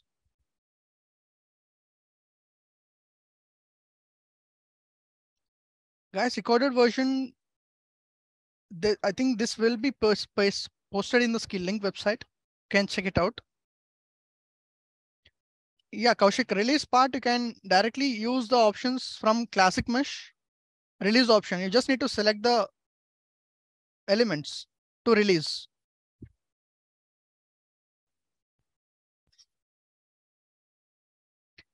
Okay, Chandan, solver and post-processing softwares are almost will be using for every solver. There's a post-processing software attached to them. Like for ANSYS, it's the same thing. We'll be using mechanical modular for structural analysis. So they'll be combined. What are they called? And we have LS Dyna, where LS pre-post will be using for post-processing. LS Dyna is a solver. So they'll be changing from different companies. So pin is slightly inclined. So in the mesh itself, I don't need to specifically incline that myself. So if I want to work on them specifically, you can just create the nodes in between to work on them.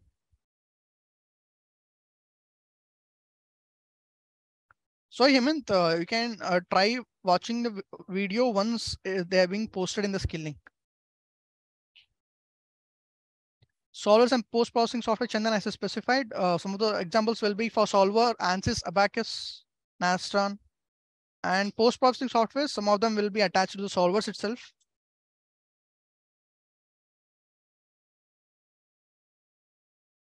Yeah, load analysis, either we can apply in the pre-processing softwares like going here. You can specify the solver here directly, and you can add them from anywhere here. I'll be going too much into the boundary conditions. They can either be set here or in the solver also. The accuracy will depend not on the solver, Ashwant. It depends more on the meshing, and the other parameters will be setting there along with the materials properties.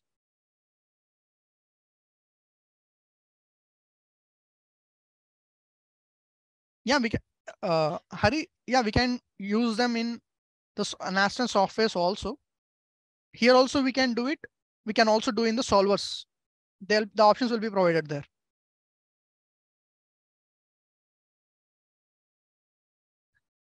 Yeah, Jai Kishan, mainly the reason for using mid surface is the number of nodes here. Like this is a sheet metal. So you can see in this small area, we have 4 nodes. So if I create a volume mesh,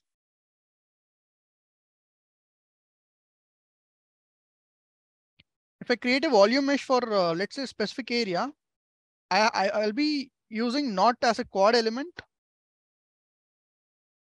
but as a hexa element where I'll be having 8 nodes instead of 4 nodes. So I'll be using 2D surface so that I can reduce my computation time. Dinesh, Akash, you can provide them in the feedback form itself, your emails.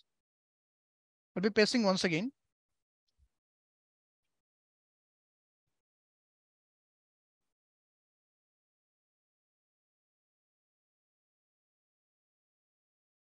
So guys, I have already pasted once again the feedback link in the chat box. You can use that. Yeah, as I said, we can assemble everything here itself using the connectors. Using the connectors like weld options, bolt options, we'll be connecting them.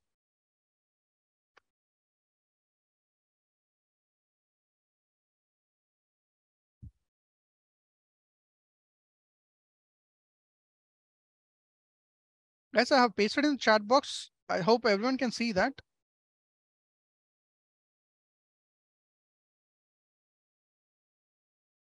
Okay, so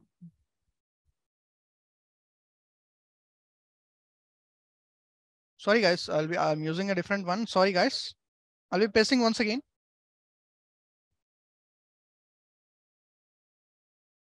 Yeah, I got the good one. Yeah, paste. Sorry guys, use the link which I have just messaged in the chat box. Use the link which is generated right now.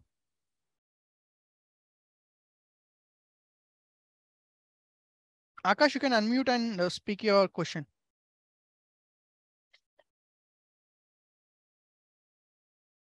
Akash? Yes, sir. Yeah, your question. So, please explain the mid-surface feature one more time. How to create a mid surface, or what is the use of mid surface? No, how to use a mid-surface? Use, I didn't get that point specifically. Create. Create. Okay.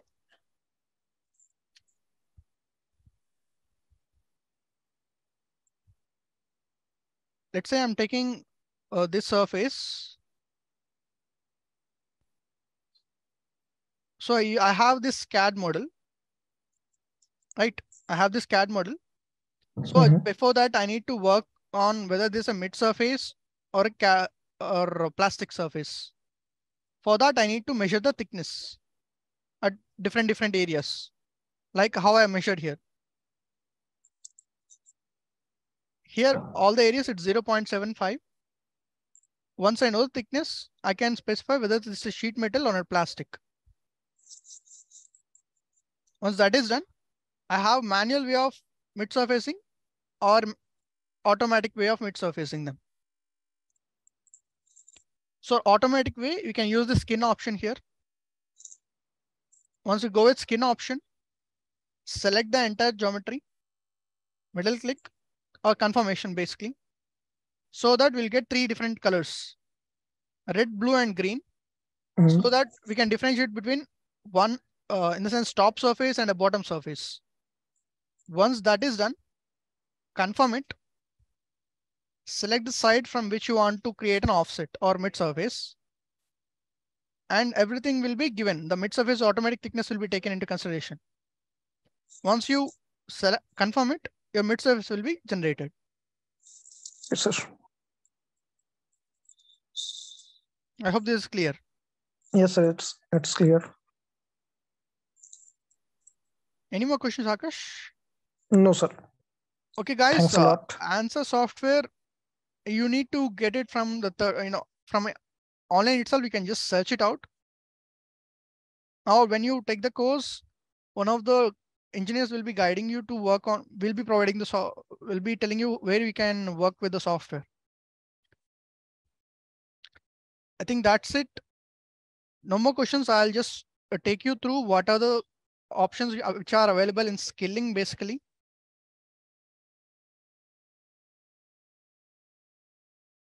So we are one of the leading edtech platforms that are dedicated to engineering education. So we are always building with regarding the fresh graduates to the industrial project. Using the industrial project, we are powered by Combinator, Iron Pillar, NASCOM, and we are certified by National Skill Development Corporation. So the certificates which you get after completing the courses will be valid for all the even in universities. This is how your certificate will be generated. And we have some 150 plus courses in separate all the domains like mechanical, electrical, civil, computer science, medical field, all of them. And you can explore them from our Skill-Lync website directly. Guys, you'll be getting the certificates as soon as possible within a week or a month, but you'll be receiving an email regarding that point. Guys, for ANSA software, you just need to try with online. You'll get how to work on them. And we have all the courses from mechanical, electrical, computer science, electronics, biomedical, even some of the offline programs are available. And one of the PG programs is postgraduate program in CAE. There we have courses are, some of the courses that will be ANSA course, which will be using the ANSA software. Second will be Hypermesh. Then we have LS-DYNA, which is a solver course and a post-processing course. Basics of FEA, the theoretical aspect of FEA, how the FEA is developed, what is the mathematics behind FEA. And a crash course so that you'll be working for the job part. So placement opportunities will be provided to you for those who take the PG courses.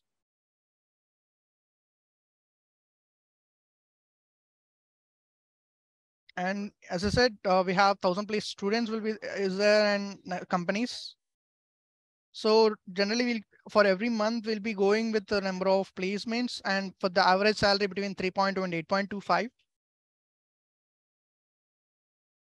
And these are some of the companies which are partnership with us, like like Saint, Citadel, Tata Alexi, Explio, Safran, Cadfem, Alten. And we have softwares. We'll be using some of the softwares in CAE, basically. ANSYS Workbench, which in much more detailed manner, along with the meshing. Guys, I hope this point is clear. What is the difference between ANSYS and ANSA? How differentiate it is between meshing part when you compare with ANSYS and ANSA? The main difference will be where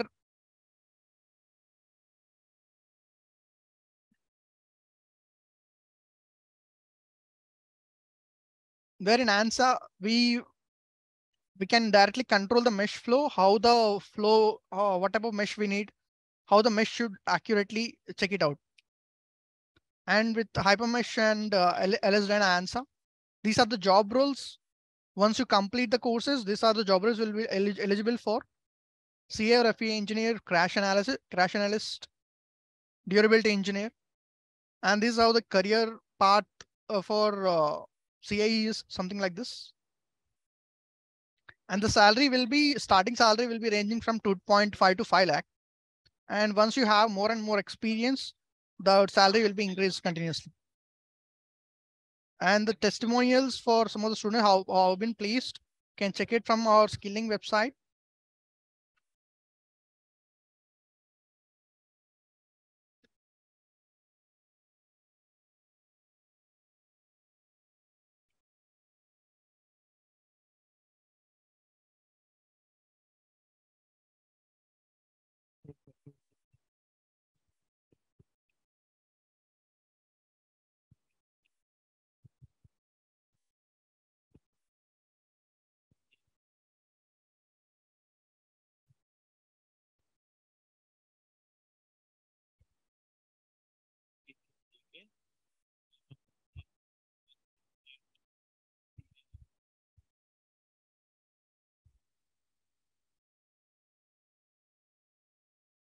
Okay, guys, you can check out this testimonials if you're interested.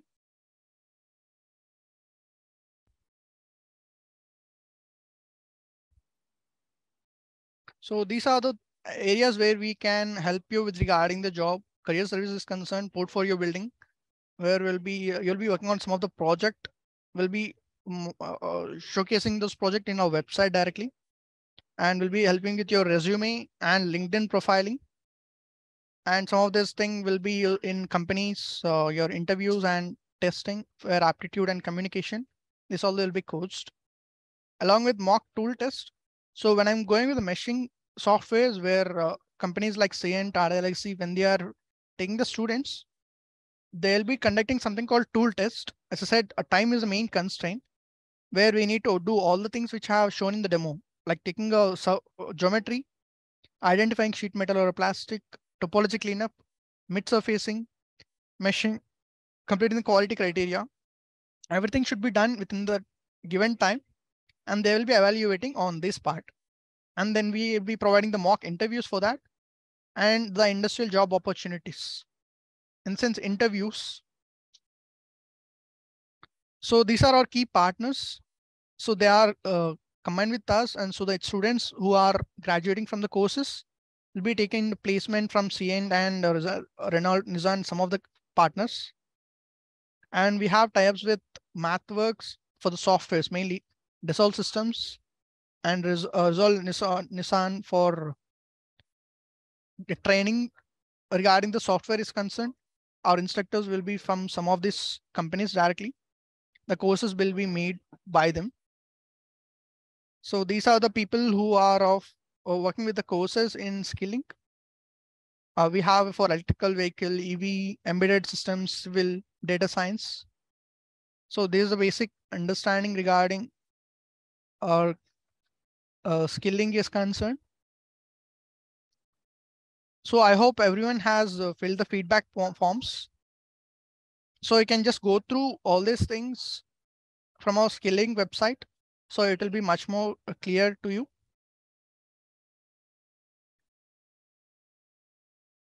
Guys, for CAD student, the basic package will be around 3.5 for the freshers who don't have any experience. That can vary depending on their experience basis.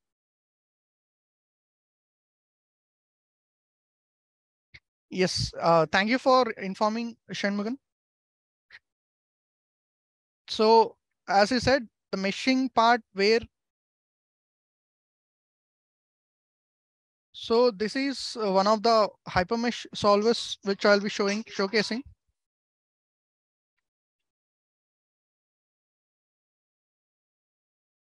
So this hypermesh is a combination of preprocessor. It has its own solver and it has its own post-processing also.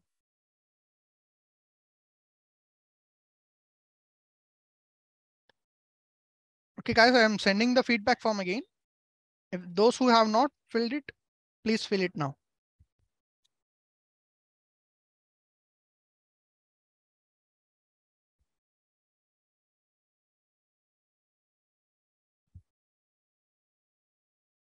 So till now I have shown what is the meshing, where we will be using the meshing, but I'll be showing a video case where we'll be using the solver to get the result. So this is one of the examples for side pole crash analysis. Yeah, you guys will be getting your certificates through your email. So this is an example of side pole crash where the part which I have just shown it to you, side door, will be used here.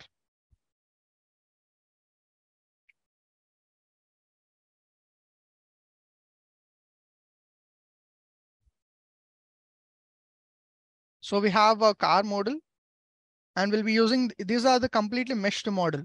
The side door which I'm just showing to you, it's a meshed one where we'll be using this elements or 1D connectors to connect all the components, all the assembly part. These are the mesh components, and this is in the simulation concern. We do the simulation, we get all the contours. So all these courses will be combined in a package for PG courses concerned. So here we'll be measuring all the stress contours, stress strain contours, every part of that. So we'll be finding the stress values and concentration so that we can modify in reality. This is not only for automotive, all the other forms is taken into consideration here.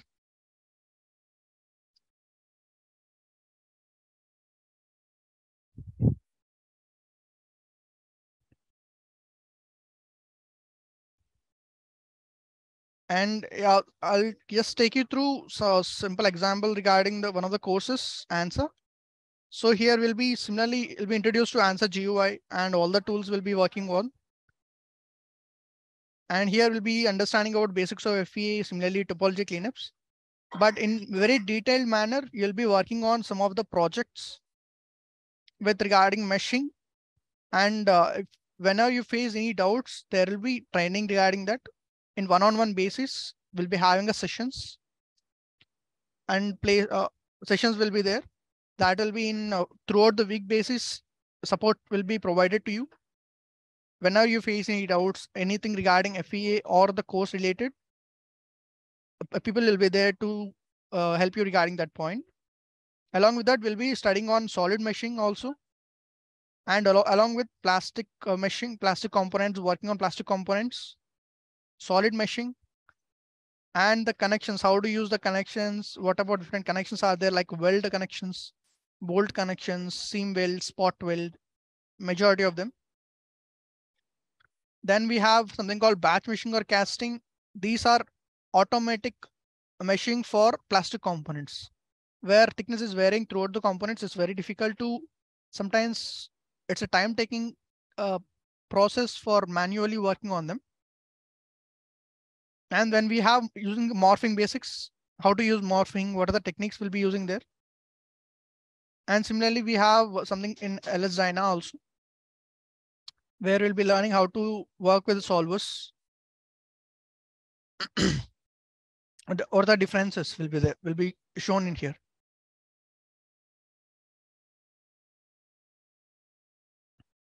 So if you want to try it out, you can try downloading the software, get any CAD models, try working on them. For more detail, there are some free courses regarding FEA. You can check it out. For any more further details, if you want to enroll in Skill-Lync regarding any of the PG courses, you can just if you can just mail to us at Skill-Lync at support. That will be helpful. Any more questions, guys? Yeah, Akash, you can unmute and speak yourself.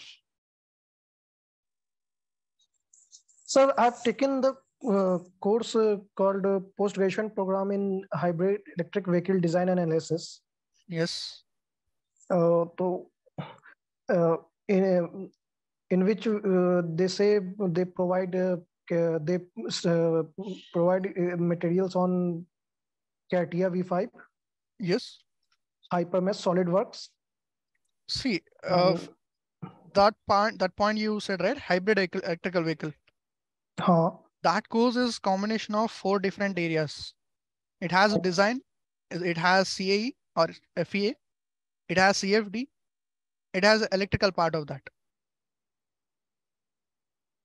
So each and every track you can complete one by one depending on your interest, basically.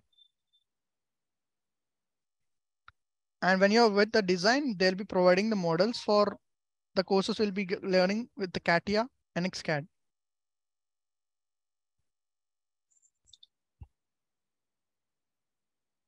Akash?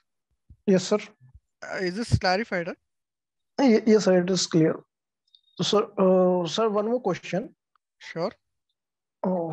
So, when I complete my course, okay, what they say you become a tier 1 designer or a motor designer or a EV designer. Okay. So I want to know what are the chances to become a by which I generate more value, in which designing sectors. Every sector has their own plus positives. Actually, their differences will be there. Like design, people when design, they do design part, and they see any industry There is nothing specific like this is the best part. This is the highest area. This is the lowest area. If let's take the EV vehicle or electrical vehicle per se, the people they need are from the design. They need to design the vehicle before we do anything. And there are the meshing engineers. They mesh the component. And there are the CAE engineers. They analyze the components.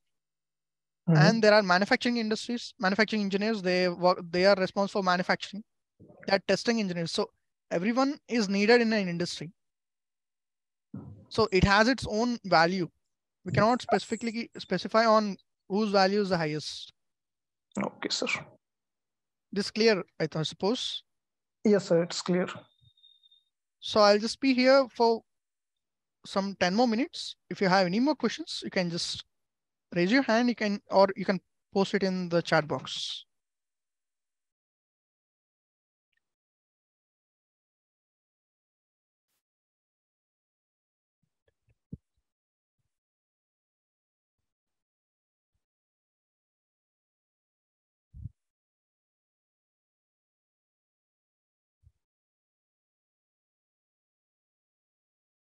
Oh, so okay, guys. So course fee details for PG and those things, you can just drop an email, or better, since you have provided feedback, we'll be taking from there. One of my engineers will be contacting you. You can just ask all the details regarding the course, the options available for the fees and everything. They'll be explaining in much more detail, and they'll be giving an email regarding those points.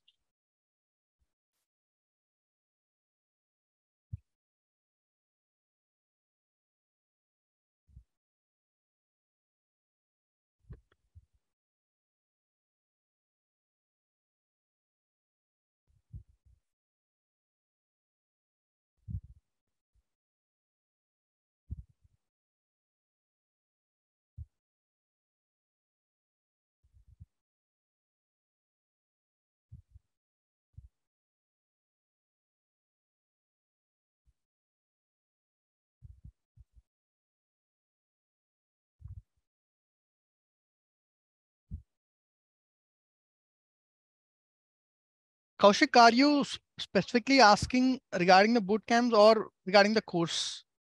If it is regarding the course, practice examples will be there along with the challenges. I can show you one of my points will be here. Yes.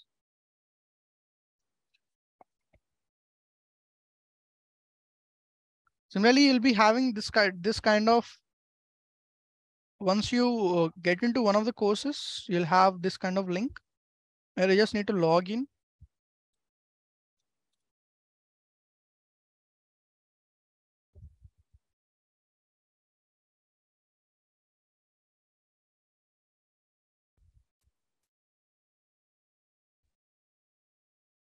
Let's say for a hypermesh course or for ANSA, we have challenges. We have practices. We can just take them and they'll be guiding you through how it should be done. What is the best way we can do. The technical support engineers will be guiding you regarding these points. Once you complete certain courses and you have the proficiency in them, it'll be shifted to the career services track where the engineers will be helping you on the training part for the placements is concerned. Kaushik, is that answer your question? Yes, yes.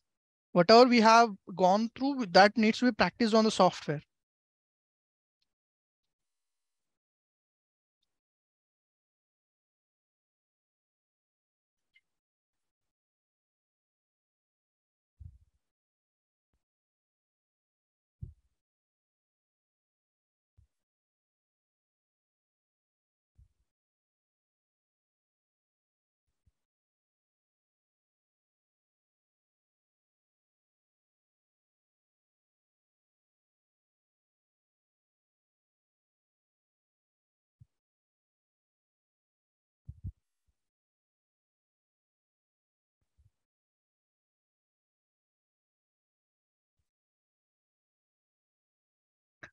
So it depends on your area of interest. like if you're more interested in design, you should go with that, because these along with we need more passion regarding these things. So basically when it comes to CAE, the meshing has more opportunities, even the placements are still going on. So it's based on your area of interest basically.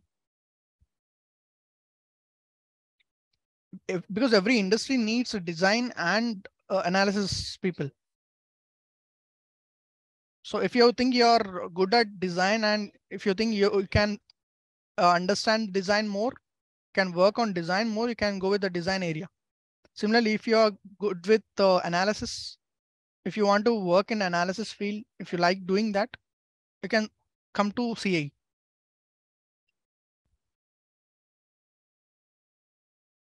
Yes, if you have experience in CAD, it depends on whether if you are going for CAD, your experience matters there. And similarly, your packages when you are going for placement, that will be helpful. But when if you go for CAE, it will be a different case where you'll be treated as a fresher completely. Is that answer your question, Kaushik? Yes.